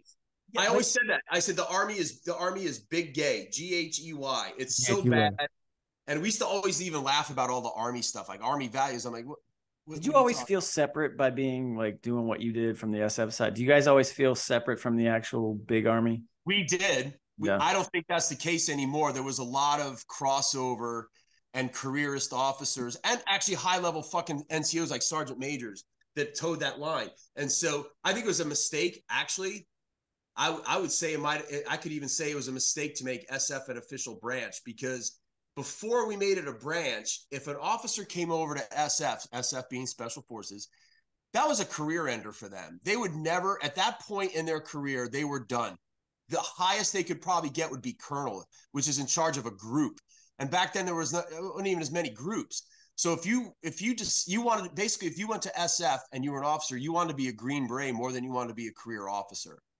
And so that was different. I think what happens then is you get these guys come in, they get their tab, guys like Millie, and then they move out. Yeah. And like, oh, I was an SF guy, and look at this. Yeah. Okay. Well, it's a same tab with the fucking Rangers, right? Everything, all of it. We just had the first Space Force Guardian graduate Ranger School. Which, I saw that. I saw that. So, hey, what's the fucking point? And now, like, so Ranger School has legitimately become the airborne wings. Like, anybody can get them. You just got to go to the school. I went to Ranger School in 1999. It was awful. It was terrible. I remember you said you were a Ranger. Yeah, it sounded like you probably actually went when it was a. I was just shit. It was just an awful time. There's nothing. And we still had the desert phase, which was in Dahlonega, and I was in the winter. I don't think I've ever been that cold in my life. And I worked in the Arctic when I was in 10th group. So it's like, I was just so miserable, man. But Ranger School is supposed to be a gut check. It's a leadership school, right? You're supposed to, are you cold, hungry, tired? Can you run the patrol? Can you be a good patrol member too? Like, you're not a spotlight guy. Yeah. That's what it is. That's all it is. It's a gut check. It's a gut check. All of it's a gut check. So it's the way you feel about, and this really ties everything back to where we started, is just, we have no faith in institutions anymore. We know that. You're right. That's so, and we're not talking, I don't know anything about the fucking Marines, the Air Force. I mean, I just know what I know from dealing with them. I would say the only branch I still have any modicum of respect for from a standards and discipline standpoint, because I've witnessed it fairly recently, is the Coast Guard. They still take their shit serious. Coast Guard still. And it's so funny because we mock the Coasties, but we shouldn't. They still take their fucking. And those cats do real work every day. Yeah, So you said you don't know how you fix it, but. But you just got to collapse other one. It's like, how we got to fix something, man. Like, we got to do something. Well, you said what you just said is critical, and it is a loss of credibility and faith in heretofore respected institutions. And I think that was by design, because I think that's, like, think about it this way now. I grew up, I had cops in my family, NYPD guys. I used to look up these dudes. They would tell stories. One of the guys, he died a few years ago. He grew up with my dad in the Bronx. He was a Navy frogman, and when he got out, he was a cop, and he worked in the harbor unit. He was diving in the East River for bodies and shit, and he was a crazy cop, dude. He was my hero. I'd walk into his house and I could smell the rubber from the wetsuits and the fins. And but like the stories back then too, cops would fucking tune you up because the streets were safer.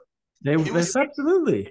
And like now, like I was always taught that the FBI are the good guys, and that they're not the good guys, and you're supposed to be taught that the military is it's egalitarian. What's the word? A meritocracy. Thank you. Oh my God, dude, brain injury. So a meritocracy, right? Because there's always a little bit of politics in that, but generally, especially in the combat arms, if you can't do the ruck, you can't shoot that gun, you're not gonna get promoted. Yeah, that's all gone away now. So like, and even the church, the Catholic Church has all these institutions that many of us believed in greater degrees or other, whether it's the educational institution, whether it's your church, the military, law enforcement, the government, if that was a thing, all of those have lost credibility with the people. And the only way that they can function now is to fucking come down on you with raw, naked power, because we don't respect them. I don't respect the FBI, but I'm afraid of the FBI because of what they can do to me. And that's not, you can't have a country like that. Yeah. You can't have a country where, like, you know, like now I look at even regular cops. Like there's cool cops here where I live, and they all know me. Like they know they know me because my background, and some of them see me on TV, and we're all really cool and they're good guys. I'll deal with cops now as individuals, right? Instead, I don't look at the institution anymore as this shining institution, because it's an institution that has been corrupted. And so if you're a cop and you're working for a government that is tyrannical and oppressive, then you're an instrument of that, whether you're a good cop or not, you know, like, and there's no way around that. And they've lost. I remember years ago, I was on Fox and I said, this is when this crazy FBI shit. I looked right at the camera. I was like, I'm going to get in trouble for this. But I was like, it was during COVID. So I had to do it remotely from a studio in Raleigh, which is a terrible way to do it because the laptop he had wasn't in sync. So all I did the Gutfeld show looking at a black hole in a camera. And I could hear Kat and Tyrus and Greg, but I couldn't see anything, which is really bad. But I remember saying, I said, hey guys, if there's, I keep hearing that, you know, most FBI agents are good, the ground guys. I said, I don't believe that anymore. Sorry, you've proven that not right. So if there's anybody in the FBI that wants to pull your institution's reputation out of the toilet, that'd be a good time to do it, because you've lost me. You've lost the people who heretofore respected you and were taught to like, the left always hated you. Now they use you. So the left used to rally against the man. And yeah. Now the fucking, you're right. Isn't that so weird? Well, it's power. So the left used to, like, you know, argue about overreaching of our intel and our law enforcement and our military. And, you know, back then I'd be like, shut up. Now I'm like, you probably had a point. But now what's happened is all those demonstrators in the 60s, they weren't against the war in Vietnam. They hated the US because they love war now. Right. Like, it doesn't make any, it doesn't make it make sense, Terry. Make it make sense. They love sending people overseas to kill other people. But back then it was because they wanted to take down America. Those people, those college kids demonstrating and spitting on Vietnam vets, they run corporations, they run educational systems, and they run the government. They're in charge now. They are the man. They used to rally against the man. They have become the man. And they are never going to willingly walk away from that power. They're just not going to do it. They're not going to do it. So what's next? We need Genghis Khan. That's what I need. What's next? I don't know. Got no answer for you. A guy like Joe Kent will never get probably elected to president because he's too honest. He's too good. Can you believe he did it? Look, people can talk about like elections are rigged and, you know, favorite president we just talked about. I mean, I'm going to assume during your many years in Iraq, you probably had to at least either respond or be somewhat aware of an election going on in Iraq. Yes? Is that fair to say? Yeah. Were you confident in the results of a country the size of Iraq being legit? Were you confident? I don't know. So with that being said, now, and this is my come to Jesus moment, because I was over there for elections in Afghanistan in 2013. Oh, shit. And so I know how much of a problem that can be. Yeah. And all that time up until maybe that point, I had probably already started to shift a little bit. But I mean, I was a super fucking left-wing little liberal fuck before I went into Iraq in 2003. Like, were you really? Oh yeah, my brother and I are the same way. But yeah, super liberal. My parents were always conservative. Well, they were Democrats till they moved to Florida. But you know, Democrats back then were different. You probably know because they were from They were from New Jersey. So like the Democrats from Jersey and New York from the 70s, 80s, and very different from today. No, not this. They're like sort of working class Democrats. Right. And now they're as conservative as it gets. Brother's the same way, but he's pretty moderate on a lot of shit. But I'm definitely far more conservative. But that shifted all when I was in Iraq after 0304. Like the light came on. You know why though? Let me say this, and I want to get back to it. You know why that all shifted? Because you were steeped steeped in a fucking vat of reality. And that's the thing. When you become steeped in reality, combat is the ultimate reality. And so all the political constructs, the social constructs, political correctness, gender queer shit, racial shit, blah, blah, blah.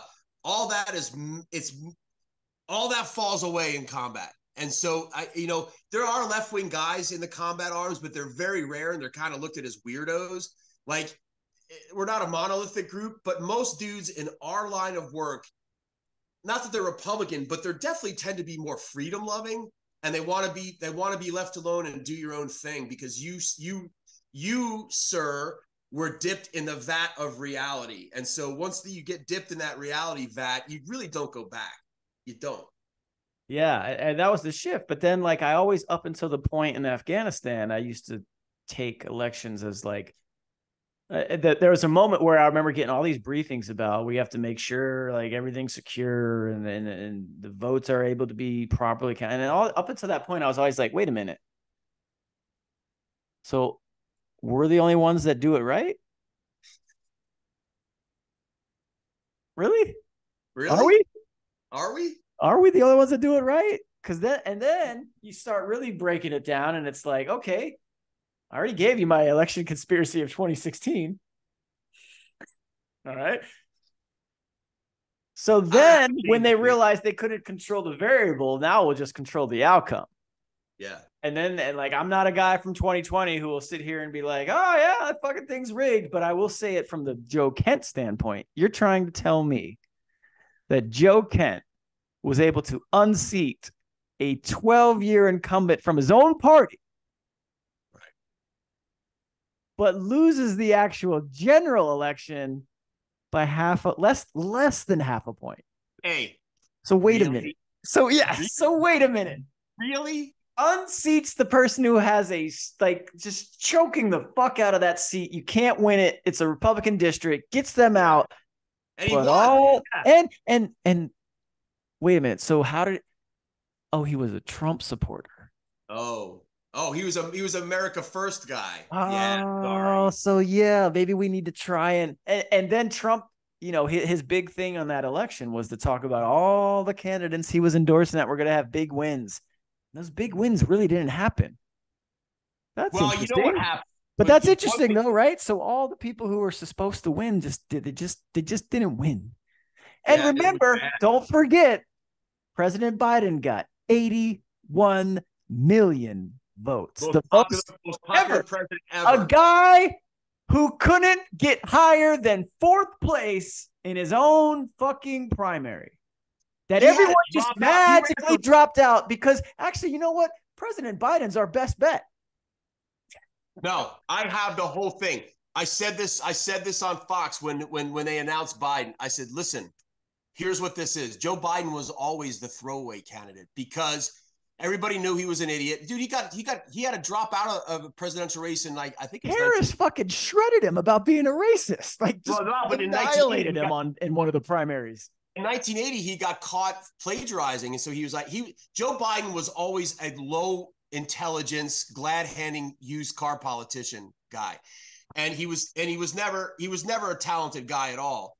But the reason they ran him against Trump, if you go back to it, as much shit where they were throwing at Trump, we were not engaged in any more foreign wars. Remember, and they tried to bait him. Iran shoots down a drone, and everybody was saying, Trump, you got to go take this out. And he's like, it's just a piece of equipment. And then what does he do later? He fucking whacks Soleimani in Iraq. And our own Democrat politicians tweets the American flag. It was amazing. But our own American politicians, Democrats are like, oh, that's an illegal assassination. No, Bernie Sanders. It's an enemy combatant commander. We can kill him if he's in Venezuela. But so Joe Biden, Donald Trump, as much shit as he was going through, the economy was humming, shit was going good. He was a good executive. He was a good executive. And he just came through the impeachment and it all fell apart. Remember all that Russia shit.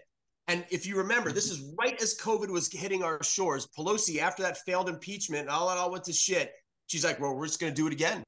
So they were already, it's very hard to unseat an incumbent president who's got a Republican or Democrat. a first-term president who's got an economy and national security shit going like that. They knew that. So what they did was, we're just going to have to, he's going to win. So we'll just keep trying to kill him with 1,000 cuts with impeachments. And we don't want to sacrifice an up-and-coming Democrat player, because when you lose a presidential election, you're kind of done. Yep. So we'll throw in Biden. He's a throwaway candidate. It doesn't even matter. And so, but then COVID hit and they all went like this. The light bulbs went off. They're like, so they used COVID. They hid him for safety reasons. They sent out, while the Republicans were basking in the adulation of all these rallies that you couldn't even get into, Democrats were sending lawyers to activist judges in key swing states and changed election law, which is unconstitutional, but they did it. All in the name of COVID. My mom and dad, before that election, dad was sick then. He died right before the election. He died. My mom and dad got 3 sets of unrequested mail-in ballots in North Carolina. Yeah, we talked. Yep. Isn't that nuts?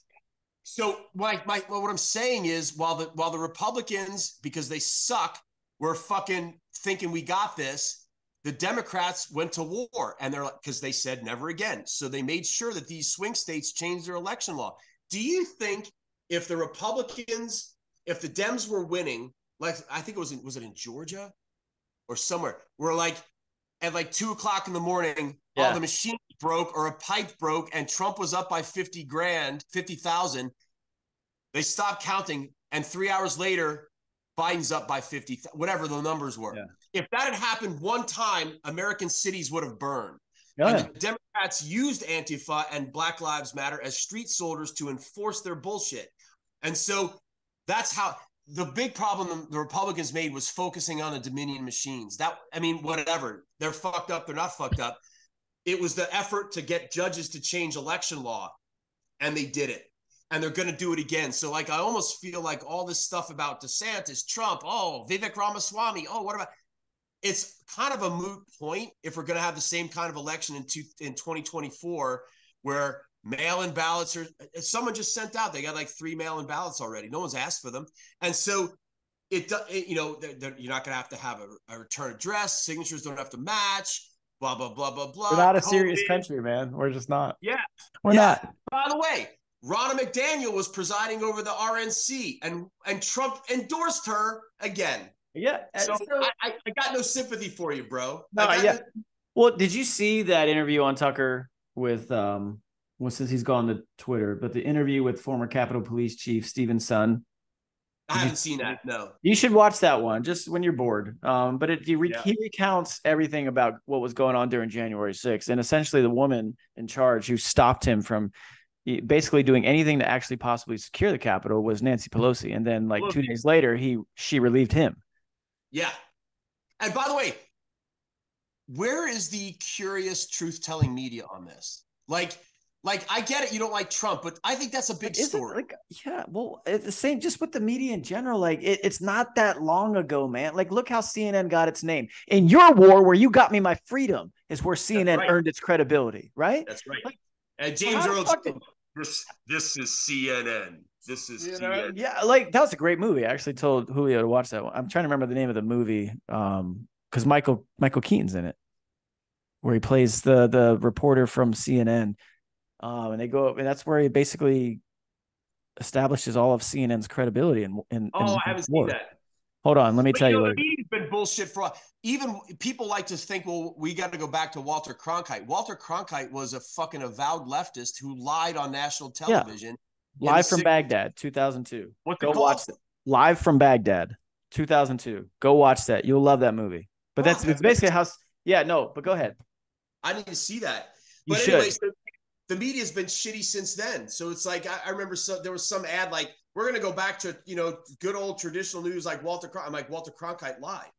He lied all the time. He was a leftist. So this isn't a new problem, but like you said, it has been exponentially pushed faster because I think for a while the Dems smelled blood and it's like, this is the time to strike. We could do the slow cook, but they don't have a lot of patience and they just want to make it happen now.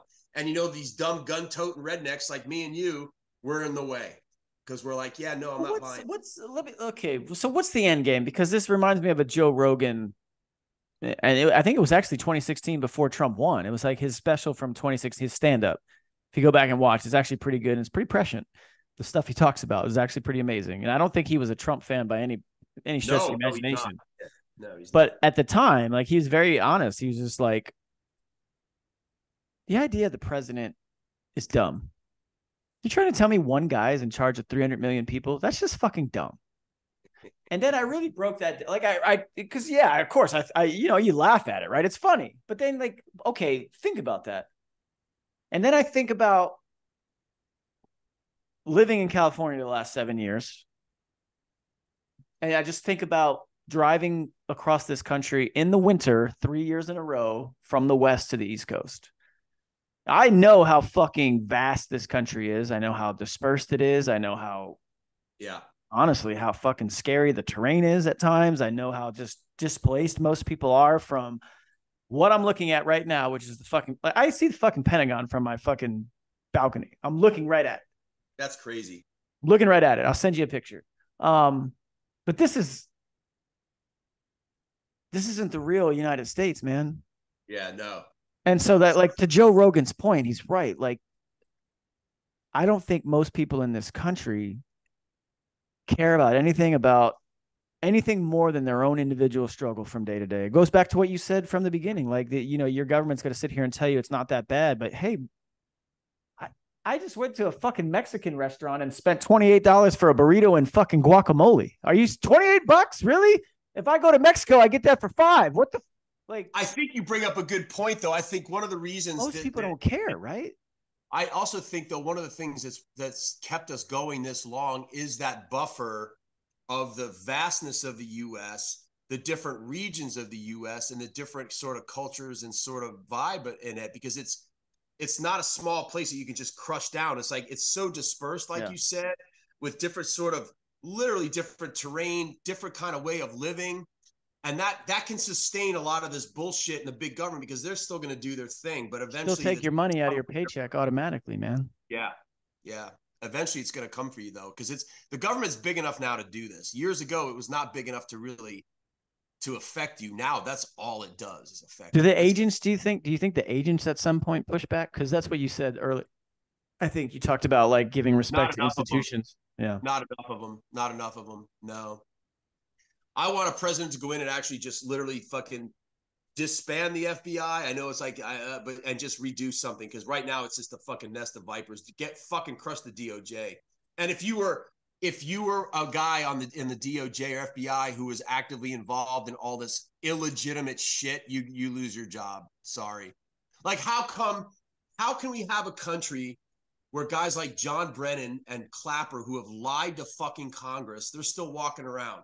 And the FBI is going after me and you. They're going after Catholic people because they're too hardcore. They're going after parents for protesting at a school because a trans kid raped their daughter. That's public enemy number one. That was here. That's in fucking Virginia. It was in your state, right? Yep.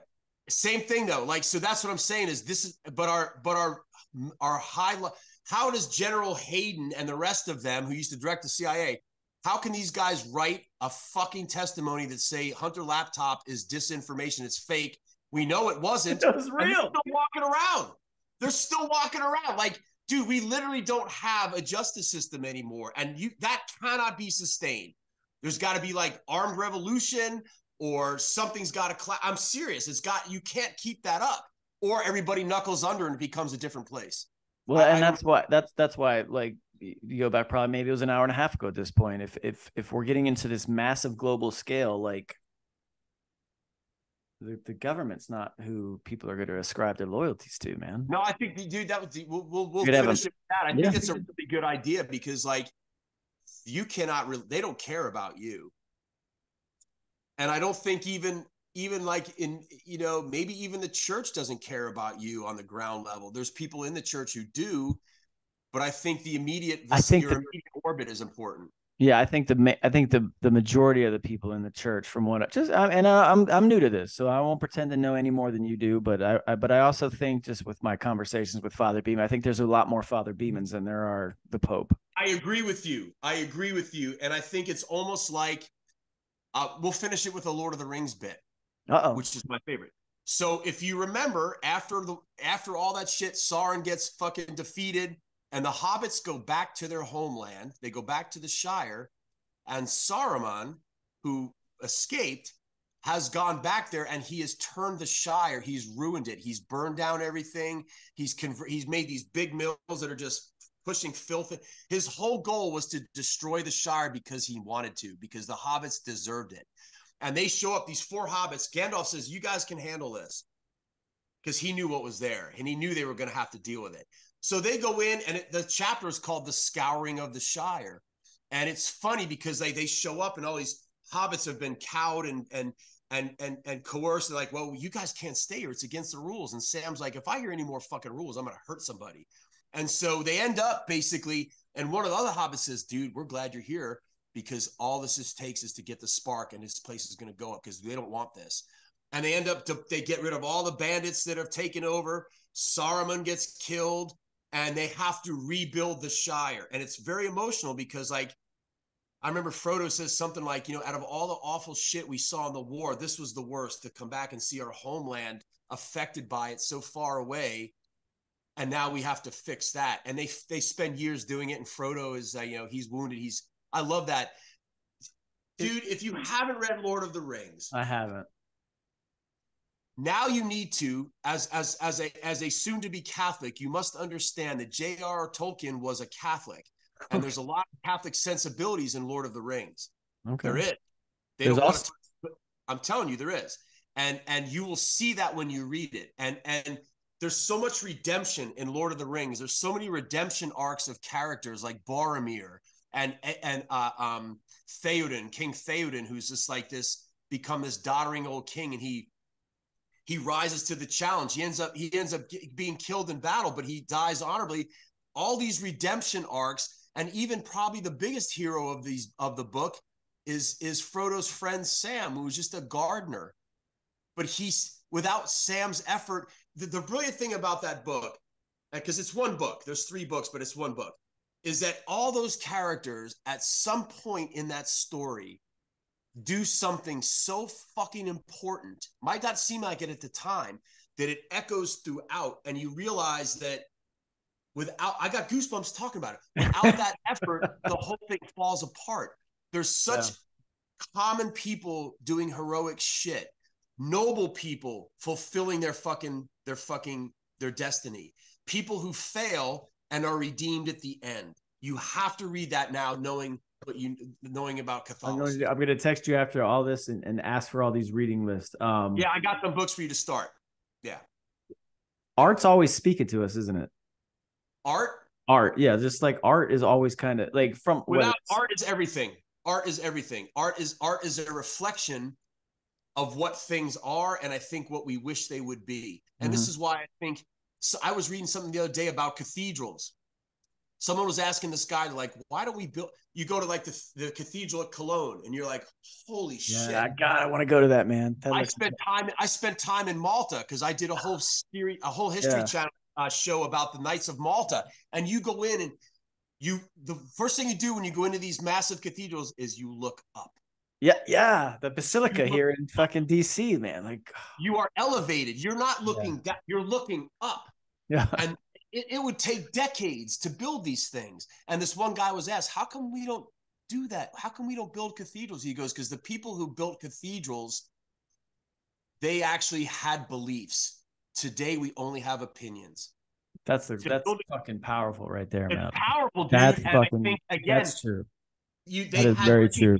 You had to believe in something to have generations get involved with the building of a cathedral that took decades. And oh man, there was a great book by Ken Follett. Maybe it was called Cathedral. It's a fiction book, but he talks about oh man, shame on me for not remembering the title. I read it so long ago, but it was really good. And it was about that whole thing about a city, a town building this cathedral, and how it was a generational effort, and the stonemasons and artists and all that kind of stuff. And I love the idea that it's the journey. It's the journey. But it's also the journey. Like it's the journey. You got something to do it's purpose. It's journey. It's purpose. Yeah. Don't have only opinions. You have to have beliefs. That's and awesome. I think that's great. That was really, I was like, right on, dude. And by the way, welcome to the faith, dude. I'm coming. Guys like you that come in are always, I think, the most interesting people to talk to, and are some of the most ardent believers because you came here by choice. You know, I was born into a Catholic family. I was baptized and confirmed and all that kind of shit. And I will say this about Catholicism, I think, and I joke around with my Protestant friends. They're just talking. I go, yeah, but you're wrong. I was Protestant before, yeah. But I said, they go, it's cool. You're a brother in Christ, but you're wrong. Yeah, no, you're right. Because let me ask you, did you know, to get you, I know you got to get out of here, but did you, I learned this in the RCIA. Did you know the father of the Big Bang Theory was a fucking Catholic priest? I'm not surprised at all. Yeah, Father Lemaitre, he was a Belgian cosmologist, Catholic priest, and he was the one who came up with the Big Bang Theory. But how would this goes back to my thing, like, science is always moved by the hands of evil or the hands of God. Listen, the hands of God gave Father Lemaitre the ability to understand and know that the Big Bang Theory, as we know it, came from a Catholic priest. Gregor Mendel, a Catholic monk, and was the first geneticist. He started cross-pollinating all these different beans, and he was like the father of modern genetics, Catholic priest. When they say that the Catholic Church suppressed science, that's a fucking straight up lie. The Catholic Church was a benefactor and provider. Did they get into arguments? Yes, they did, and that's okay. You're supposed to. Yeah, there's nothing wrong with that. And you know, like, people are always arguing about, like, well, Galileo. Yeah. I think Newton was Catholic. I think Isaac Newton was Catholic. So and by the way, there are unified physics guys now, unified physics professors. That's like, they're the smartest dudes on the planet. Some of these dudes, these are physics fucking powerhouses. Many of them have sat there. These are the guys pulling apart at a fucking level we can't. And they even say there's intelligent design. There's intelligent design. I'm sorry. And these are not idiots. These are not I feel like it's also something that's been brought up. Like, it's like Father Schappert, it's too late. Okay. So Father Schappert talks about the 13 constants that have to be present for life to just exist on Earth. If any of them are off by just the biggest, it's gone, right?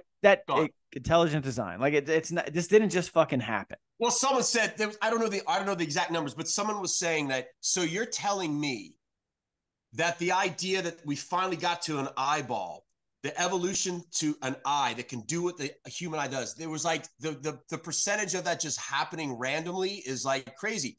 So you're telling me I'm a fucking crazy fucking like an idiot for believing that was designed, as opposed to saying and denying that and go, no, that had to be a random event. Like, that's a bigger belief. It's a bigger belief to think it actually was a random numbers thing than to say there was a hand. This was the conversation of the last class I went to was Darwin and his theory of evolution. He's talking about the survival of the fittest, and he's like, no, God has never stopped. Yeah.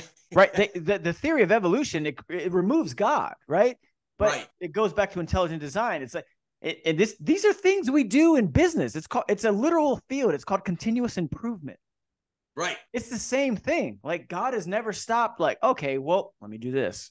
Okay, well, that's not fucking working too well. Let me do, you know what I mean? Like, so there's always something that's going on to improve ourselves physically, improve our lives physically, and listen, how we observe the world, interpret the world.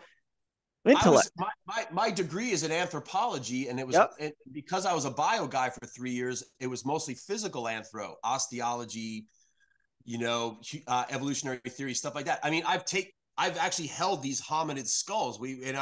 So they were on the earth. So I don't think you can have both. I think you don't have to deny God and accept that things have moved that way, because is it any greater of a thing for God to like throw it all on the earth and that's it, or to breathe life into it and it goes? And it goes. And maybe he doesn't control it all the time. Maybe I don't know. My point is, to make a qualification of that is silly. Like, and I don't think you have to deny the Catholic Church has been in many cases, the biggest proponent of science. Mm-hmm. I mean, the universities come from, they're Catholic. They're Catholic colleges. And by the way, there's another great book called How the Irish Saved Civilization, is by Thomas Cahill, which is funny because I'm Irish and we're worthless. But God invented whiskey to keep the Irish from ruling the world. It's work. But Cahill's book, he writes a book called, it's a really quick read, and it's really interesting. It's called How the Irish Saved Civilization. And it's about how the monks, all these books and all these works were taken from continental Europe because it was all getting burned and it was just getting destroyed. And they brought it to Ireland, and the monks sat there and transcribed all of it. All these Greek texts, all these things that would have been lost to that movement. And so and by the way, those are Catholic monks doing that. They saw the validity of that. And the other thing that's cool about the Catholic Church is that Catholicism understood in many cases it was regional. Like Irish Catholicism has got a very specific flavor to it. You couldn't beat that out of the Celts. You couldn't beat it out of them. So you incorporated it. So when they went to the New World, we have Our Lady of Guadalupe. There's a Latin American Catholicism that they adapted, and they co-opted it. They're like, yeah, okay, cool. And so they're smart enough to realize, and you can just say, well, that God already gave them that anyway. We're just kind of putting it in a better framework. I mean, it's doable. You don't have to sit there and go, oh no. That's why I love it. It's great. Listen, man, I appreciate you talking to me. I'm glad everything's going good for you. Stay away from the fucking Pentagon, man. Right there. Well, it's over there. I'll shoot you a selfie from it. All right, that's Terry Schappert. He's about to go read for a play, which I know you're going to win. I mean, are you rehearsing? No, I got the role. Last year I auditioned because I went to theater school. I got out of group. Yeah, no, you're like a real actor. You're a thespian. Well, whatever. But like I hadn't been on stage for a long time, and shut the fuck up. And so last fall. Oh, now look at that. Now Terry fucking drops off. Oh wait, now he's back. Look at that. Back. I was about to say 2 hours in, now you drop off. Yes, your fucking internet bill, your fucking app pay by the hour Wi-Fi connection you got over there. Not because I'm using my phone and I forgot to put do not disturb. So I'm surprised I got away with it this long. So like last year on the Arc, they have a really good theater here at the beach, and I auditioned for it. And I got the lead role, and I was on stage for 2 hours and 20 minutes, and I was studying my lines while I was in the field doing Robin Sage and while I was in Vegas. So and I came in and I said, guys, I'm going to be gone. They offered me the role. I said, I'm going to be gone for this week. I promise you I'll come back and I'll be off book. They're like, really? I go, yes. And I walked in off book. So this one is a supporting role. But it's fun. It'll be fun. It's a cool play. That play that I did was called The Man Who Came to Dinner. It was a Broadway play in the late 30s. And Nathan Lane was they made a movie out of it too. Betty Davis was in it. But then they did a Broadway revival in 2000. And I played the part that Nathan Lane was. This sort of pompous critic writer who it's just pretty funny, dude. He falls down. He gets roped into doing this public tour. He doesn't want to do it. And he falls on these steps of this people in So it's like Joe Biden. He just falls on steps. Well, he falls on steps because it's icy. And then they think he breaks his hip. And so they move him into the house and he's in a wheelchair and shenanigans ensue. But it's pretty funny. And then this play I'm in now is called The Bad Seed. It's about this little girl who's a fucking killer. So she's an actual killer, or is she you're saying that as she's tough? Yeah, they made him. No, she's killer. They made a movie out of it. The same Broadway cast did the movie in the 50s. This creepy little girl. Oh my God. So anyway, I have rehearsal for that tonight. We open not this weekend, next weekend. So, and where's this at? Because hey, maybe at Theater of Dare. Theater of Dare it's in Kitty Hawk, North Carolina. Kitty Hawk, North Carolina. Theater of Dare, and it opens when? Not this weekend. Next weekend. Is that the 27th or something? 26th of October. That weekend. I would keep coming. Dude. You'd have cracked up if you saw me in the man. Hold on. You know what? No, hold the fuck on, Terry. Hold on. There may be a mini road trip here. It's on a Saturday. You open? It opens Friday, Saturday, and there's a Sunday matinee, and then the next weekend too. What time do you perform on Saturday? Is it evening? Yeah, 7:30. I'm coming. Oh God, I'm there. 4.5 hour drive. I'm only on stage for 15 or 20 minutes, dude. That's the shit. I got bourbon in a flask. I'm good. I'm coming. All right. I'm texting you. I'm coming. Right. Well, listen, brother. All the best to your family. Yeah, you as well. Again, so Terry Schappert, you follow him on Terry Schappert on Twitter, and I'm going to tag you and everything because you're not following my new account. I have a new account. Do that because I'm terrible. You know I'm terrible at all. I'm a boomer. Yeah, all right. Yeah, you're a boomer. Let me end this real quick, and then I'll tell you why in a second. All right, and